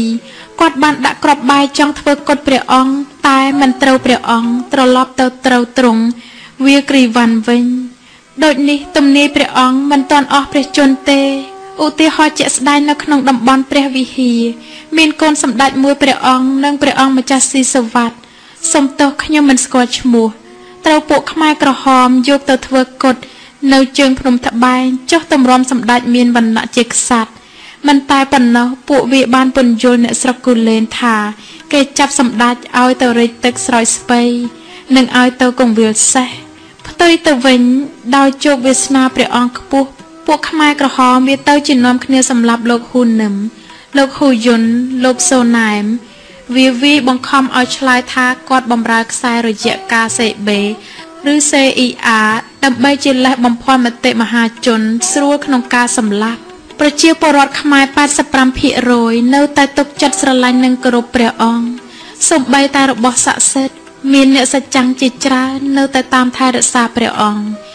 ញោមមាននឹកឃើញទេក្រោយពីធ្វើរដ្ឋប្រហារសម្ដេចបានប្រកាសតាមវិទ្យុពេកាំងថាកូនចៅអើយចូលព្រៃមេគីប្រជាពលរដ្ឋខ្មែរមានមនោសញ្ចេតនាជាប់ជំពាក់ស្រឡាញ់ទុកចិត្តទៅលើព្រះអង្គក៏នាំគ្នារត់ចូលព្រៃមានទាហានប៉ូលីសរដ្ឋការស៊ីវិលនិស្សិតប្រជារាស្ត្រ ដើម្បីជួយរំដោះស្រុកអនិច្ចាអើយវីរជនទាំងនោះត្រូវគេសម្លាប់ចោលទាំងអស់លុះដល់គេរំដោះយកស្រុកបានខ្មែរក្រហមទាំងរកកល្បិចតាក់ទាញអ្នកដែលស្រឡាញ់អ្នកដែលគោរពសម្ដេចដោយពួកវាប្រកាសគ្រប់ភូមិគ្រប់ស្រុកនិងខេត្តនានាថាបើមិនណាចង់ទៅគាល់សម្ដេចនរោត្តមសីហនុពួកគេនឹងជូនទៅគាល់អស់ចាមែនមនុស្សរាប់ម៉ឺននាក់នាំគ្នាមកចុះឈ្មោះអ្នកទាំងនោះត្រូវស្លាប់ដោយអនាយអធមខ្លោចផ្សាបំផុតត្រង់នេះអាត្មាចង់បញ្ជាក់ពីមនោសញ្ចេតនាប្រជារាស្ត្រនៅតែទុកចិត្តទៅលើព្រះអង្គរហូតមកដល់សប្តាហ៍ថ្ងៃនេះអាត្មាមិនមែនសរសើរព្រះអង្គថាសុទ្ធតែត្រូវទាំងអស់នោះទេតែក្នុងចំណោមអ្នកធ្វើខុសមានព្រះអង្គគ្រាន់បើជាងគេអ្នកដែលត្រូវគេសម្លាប់គឺជាទំនាយរបស់គាត់ព្រោះក្នុងចំណោមអ្នកទាំងនោះមានអ្នកខ្លះគេសម្លាប់ហើយតែមិនស្លាប់ឧទាហរណ៍ជាក់ស្ដែងពួកនិស្សិតមួយចំនួនសុខចិត្តលះបង់អ្វីទាំងអស់ដើម្បីជួយកសាងជាតិអនិច្ចាអើយត្រូវគេសម្លាប់ចោលអស់មួយចំនួនសរុបសេចក្តីមកព្រះពុទ្ធលោកមានពុទ្ធដីកាគ្មានអ្វីជាអមតៈឲ្យតែកើតឡើងមានរូបរាងមានជីវិតតែងតែមានទុក្ខរួចក៏ស្លាប់ទៅវិញព្រោះជាច្បាប់ធម្មជាតិមិនអាចជនណាម្នាក់គេចផុតបានឡើយអាត្មាសូមស្លេះត្រង់នេះសិនអាត្មាចង់និយាយពីចរិតខ្មែរម្ដងអាត្មានិយាយពីគោលការណ៍របបនីមួយៗមកបញ្ជាក់ឲ្យញោមស្រួលយល់ឧទាហរណ៍ដូចជាក្នុងរបបរាជានិយមសាធារណរដ្ឋកម្ពុជាប្រជាធិបតេយ្យឬសង្គមនិយមសុទ្ធសឹងតែពន្យល់ឲ្យអ្នកដឹកនាំឬអ្នកធំជួយរកយុត្តិធម៌ជូនរាស្ត្រជូនប្រជាពលរដ្ឋមិនប្រកាន់វណ្ណៈពង្រីកពង្រឹងព្រះពុទ្ធសាសនាឧបត្ថម្ភអសរសាស្ត្របង្កើតវប្បធម៌ធ្វើប្រទេសឲ្យឯករាជ្យមិនរណបឬខ្ញុំកញ្ចេះបរទេសណាតែការពិតជាក់ស្ដែងតែញោមឃើញយ៉ាងដូចម្ដេចដែរក្រោយពីក្រេបជញ្ជក់ទាំង4របបមកតើរបបណាគ្រាន់បើជាងគេតើអ្នកដឹកនាំណាធ្វើឲ្យប្រជាពលរដ្ឋបានសុខហើយនឹងទៅអនាគតវាយ៉ាងម៉េចទៅទៀតតើមកពីអ្នកដឹកនាំប្រទេសមកពីខ្លួនយើងដែរឬមួយមកពីចរិតខ្មែរកាលពីចំនួនរាជានិយមអ្នកកាន់អំណាចយកនិស្សិតអ្នកសារព័ត៌មានអ្នកនយោបាយឡាដែលនិយាយប៉ះពាល់ទៅលើសង្គមទៅលើរូបអ្នកដឹកនាំរំលោភសិទ្ធិមកលើប្រជាពលរដ្ឋមកលើអ្នកតូចតាចក្នុងការសរសេរក្នុងការនិយាយមានពេលខ្លះជារឿងពិតដូចជាធ្វើបាបគ្រូបង្រៀននៅខេត្តក្រចេះវាស្រាតខោលោកខៀវសំផនចោទថាពួកកុម្មុយនីសយកព្រៀបអិនចៅបូរីទៅសម្លាប់ចោលនៅខេត្តកំពង់ស្ពឺចោទថាខ្មែរសេរីឡាលុះដល់រដ្ឋអំណាចធ្លាក់មកលើសាធារណរដ្ឋក៏តាំងចោទស្ដេចថាជិះជាន់ប្រកាន់បពពួកលក់ដីឲ្យទៅយួនកូសាំងស៊ីនសូរិនទៅប្រទេសថៃតាំងចាប់ពូជពងខ្សែស្រឡាយស្ដេចយកទៅដាក់គុកធ្វើបាបចោទថាអ្នកនេះពួកកុម្មុយនីសអ្នកនោះបពពួកស្ដេចយកទៅដាក់គុកព្រៃសរលុះមកដល់អំណាចកម្ពុជាប្រជាធិបតេយ្យវិញគេបំផ្លាញខ្ទេចតាំងពីផ្ទះសម្បែងសិល្បៈវប្បធម៌អក្សរសាស្ត្រទំនៀមទម្លាប់ខ្មែរអួតខ្លួនខ្លាំងជាងសម័យអង្គរអួតអាងខំកសាងជាតិតាំងពីបាតដៃទទេមានអីដល់យួនដេញចូលព្រៃយកតែបាតដៃទទេទៅជាមួយមិនខុសគ្នាពីយើងចូលហ៊ុនរកស៊ីធ្វើជំនួញដោយមិនដាក់លុយហ៊ុនទីបំផុតសម្រាប់ជាតិឯងសម្រាប់ខ្មែរគ្នាឯង3លាននាក់ខុសពីពួកអាល្លឺម៉ង់វាសម្រាប់តែជាតិសាសន៍ដទៃចុងក្រោយនេះរបបសង្គមនិយមមានការកាប់សម្លាប់គ្នាដដែលជាដដែលអស់ទឹកដីទាំងអស់คล้ายខ្លួនទៅជាខ្ញុំយួនអាត្មានិយាយនេះមិនមែនជាគំនុំដើម្បីឲ្យយើងគុំគួនគ្នានោះទេគ្រាន់តែបញ្ជាឲ្យយុវជនចំនួនក្រោយស្គាល់ឲ្យច្បាស់ពីចរិតខ្មែរសូមចោទសួរខ្លួនឯងថាតើមកពីរបបឬមកពីអ្នកធំឬមកពីខ្លួនយើងដែរកុំចូលចិត្តយកបាយទៅលាបមាត់ពពេតើខ្លួនយើងម្នាក់ត្រឹមត្រូវហើយឬនៅតាំងចោទថាមកពីស្ដេចមកពីអ្នកធំមកពីអ្នកនេះមកពីអ្នកនោះវាជាការពិតអ្នកធំត្រូវទទួលខុសត្រូវធំអ្នកតូចត្រូវទទួលខុសត្រូវតូចគិតទៅយើងនាំគ្នាសម្លាប់ជាតិសម្លាប់ប្រជាពលរដ្ឋស្លូតត្រង់ល្ងងខ្លៅរាប់លានអ្នកដោយគ្មានន័យមិនដឹងចង់បានអ្វីពិតប្រាកដផងការសម្លាប់ប្រជាជនឯងគ្រាន់ជាការលំអជាការសងសឹកក្នុងបំណងបំពេញការសប្បាយរបស់បុគ្គលមួយចំនួនប៉ុណ្ណោះ គេនាំគ្នាសម្រាប់អ្នកនិយមស្ដេចតាំងពីដើមមកទីបំផុតនៅតែមានអ្នកស្រឡាញ់ស្ដេចគេនាំគ្នាសម្រាប់អ្នកស្រឡាញ់កុម្មុយនីសនៅតែមានពួកកុម្មុយនីសគេនាំគ្នាសម្រាប់ពួកលោកសេរីនៅតែមានអ្នកស្រឡាញ់លោកសេរីដូចនេះការសម្លាប់គ្នាមិនមែនជាការដោះស្រាយរោគសន្តិភាពជូនប្រទេសជាតិមាតុភូមិនោះទេដោយចំនួនខ្មែរក្រហមដើម្បីឲ្យគេគោរពខ្លួនតាំងប្រើកម្លាំងទ័ពកម្លាំងបាយបងប្អូនពេលនោះយល់ថាជាការអស់ផ្លូវនិងអស់សង្ឃឹមគ្មានអ្នកណាអាចរើរួចពីរបបនេះទេផ្ទុយទៅវិញនៅតែគេរើបំរើរួចដោយហេតុអ្វីលោកគ្រូសក់កណ្ដាលមានពុទ្ធដីកាបើចង់បានអំណាចចង់បានឲ្យគេគោរពមិនមែនប្រើកម្លាំងបាយកម្លាំងទ័ពនេះទេត្រូវធ្វើយ៉ាងណាឲ្យប្រជាជនទុកចិត្តស្រឡាញ់រាប់អានត្រូវជួយរំដោះស្រាយទុក្ខវេទនាអ្នកក្រីក្រត្រូវគោរពគោលការណ៍ដែលយើងបានគ្រោងទុកត្រូវគោរពពាក្យសម្ដីដែលខ្លួនបានសន្យាស្រឡាញ់ជាតិដោយស្មោះត្រង់ត្រូវសាមគ្គីគ្នាជាធ្លុងមួយទើបរកសន្តិភាពមកវិញបានគិតទៅយើងជាគំនិតចៅចាក់ស្មុកចាញ់គំនិតបរទេសឆ្ងាញ់ណាស់មានយួននិងថៃជាដើមបរទេសធ្វើអ្វីសុទ្ធសឹងតែមានគោលការណ៍ម៉ត់ចត់ត្រឹមត្រូវច្បាស់លាស់ល្អណាស់ភាគច្រើនបានជោគជ័យអាត្មាលើករឿងស្រីយួនមកពិនិត្យមើលយើងមិនមែនស្រឡាញ់វាទេតែយើងត្រូវតែនាំគ្នារៀនសូត្រពីវាខ្លះផងដែរពួកយួនវាធ្វើអ្វីគឺសម្រាប់ជាតិវាសម្រាប់ប្រជាជនវាសូម្បីតែវាយកប្តីបរទេសក៏វានៅតែគិតរកចំណេញឲ្យជាតិឲ្យប្រជាជនវាដែរដូចជាព្រះបាទជ័យជេដ្ឋាទី2បានប្រពន្ធយួនស្រីយួនបានទាមទារដីកូសាំងស៊ីនលោកបែរជាត្រូវស្រីយួនសម្លាប់ចោលនៅវត្តភ្នំលោកលបាត់ត្រូវប្រពន្ធជាតិយួនសម្លាប់នៅកំពង់ចាមលោកសុផាវង្សមានប្រពន្ធយួនត្រូវប្រគល់ប្រទេសលាវទាំងមូលឲ្យទៅយួនកាន់កាប់ចំណែកប្រទេសខ្មែរក៏ដូចជាប្រទេសលាវត្រូវយួនត្រួតពិនិត្យយើងក៏លេចមើលមកខ្លួនយើងម្ដងតើបរិះខ្មែរឬនារីខ្មែរដែលមានគំនិតដូចជាគេទេយើងឃើញតែពីការខាតរហូតគ្មានចំណេញសោះទៅតាំងពេលជាមួយគ្នាប្រទេសខ្មែររំដោះបានក្រុងភ្នំពេញ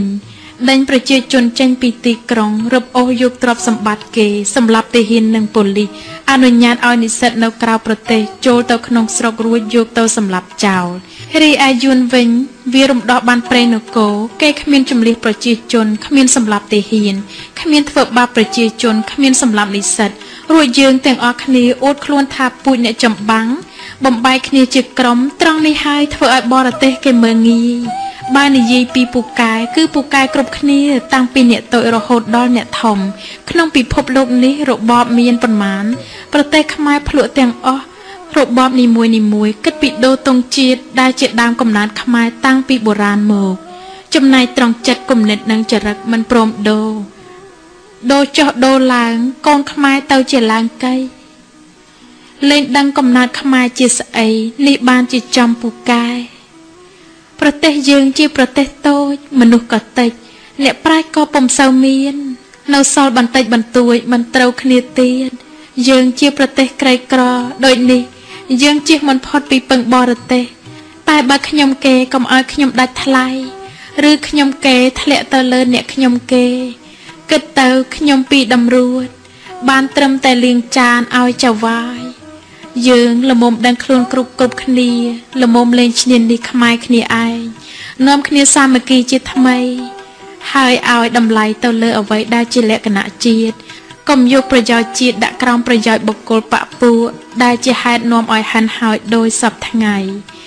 បើយើងមិនផុតពីខ្ញុំគេត្រូវឲ្យឆ្លាតត្រូវចេះរកផលប្រយោជន៍ឲ្យជាតិបើចៅវាយបង្គាប់ឲ្យវីខ្មែរគ្នាឯងយើងគ្រាន់តែជេរបានហើយកុំធ្វើឲ្យដូចលើកមុនចៅវាយប្រើឲ្យវាយដើម្បីគាប់ចិត្តចៅវាយតាំងវាយហើយធាក់រួចយកទៅសម្លាប់ចោលតែម្ដងលទ្ធផលនេះយើងទេដែលដាច់ពូជយើងសម្លាប់ខ្មែរគ្នាឯងចង់រស់នៅតែឯកោមិនបានសុខទេ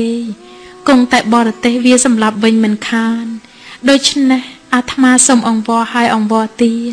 ឈប់សម្លាប់គ្នាឯងសរុបសេចក្តីមកយើងកំពុងតែនាំគ្នាច្របាច់កខ្លួនឯងបរទេសវាចង់សម្លាប់ពូជខ្មែរដោយខ្មែរទាំងអស់មិនយល់ព្រមមិនគាំទ្រវាសម្លាប់យើងមិនបានទេផ្ទុយទៅវិញកុំឲ្យតែខ្មែរសម្លាប់ខ្លួនឯងគឺដង្កូវកើតចេញពីក្នុងសាច់ឯងគ្រូពីឋានណាក៏មើលពំជាដែរ ក្រោយពីយើងយកប្រទេសជាតិយកប្រជាពលរដ្ឋទៅពិសោធន៍លេងអស់ជាង10ឆ្នាំហើយតែយើងបានចំណេញប៉ុន្មានក្រោយពីយួនយកស្រុកយើងបានវាប្រើកលល្បិចយ៉ាងត្រជាក់បំផុតក្តៅស៊ីរៈត្រជាក់ស៊ីជ្រៅវាប្រើពាក្យថាជួយរំដោះស្រុកខ្មែររំដោះប្រជាជនពួកវាធ្វើចិត្តល្អរឹកវាសំរុំទុំធ្វើដូចជាវាស្រឡាញ់ខ្មែរជាងខ្មែរស្រឡាញ់ខ្មែរទៅទៀតវាធ្វើរឹកជាអាណិតអាសូរជួយព្យាបាលជួយឈឺចាប់ជួយការពារផលប្រយោជន៍អ្នកក្រីក្រអ្នកតូចតាចឲ្យឃើញជាក់ច្បាស់នឹងភ្នែកឲ្យប្រជាជនមើលឃើញការពិតដូចជាដោះលែងអ្នកមានទោសដែលពួកខ្មែរក្រហមធ្វើបាបចែកផ្ទះសម្បែងចែកស្រែចម្ការចែកគោក្របីឲ្យទៅម្ចាស់គេវិញប្រជាជនមើលឃើញថាល្អប្រពៃមែនបើប្រដូចជាមួយខ្មែរក្រហមតែជំរឿធំរបស់យួនវាចង់បានប្រទេសយើងទាំងមូលធ្វើជារបស់វាសូម្បីតែខ្មែរដែលធ្វើការជាមួយវាក៏វាមិនឲ្យដឹងកលល្បិចខ្មៅងងឹតរបស់វាដែរយួនវាប្រើចិត្តសាស្ត្រមកលើខ្មែរវារិះរងមធ្យោបាយធ្វើយ៉ាងណាឲ្យខ្មែរបែកបាក់គ្នាវាបានពន្យល់ប្រជាជនថាយើងត្រូវតែពួតដៃស្រឡាញ់គ្នាដូចជាបងប្អូនការពារប្រទេសយើងមិនឲ្យពីណាប៉ះពាល់ហើយប្រឆាំងជាមួយនឹងពួកបះបោរដែលសម្លាប់បងប្អូនម៉ែឪនេះឯងកាលណាបងប្អូនខ្មែររឹងជំហរបងប្អូនយួននឹងវិលត្រឡប់ទៅស្រុកវិញឬដូច្នោះ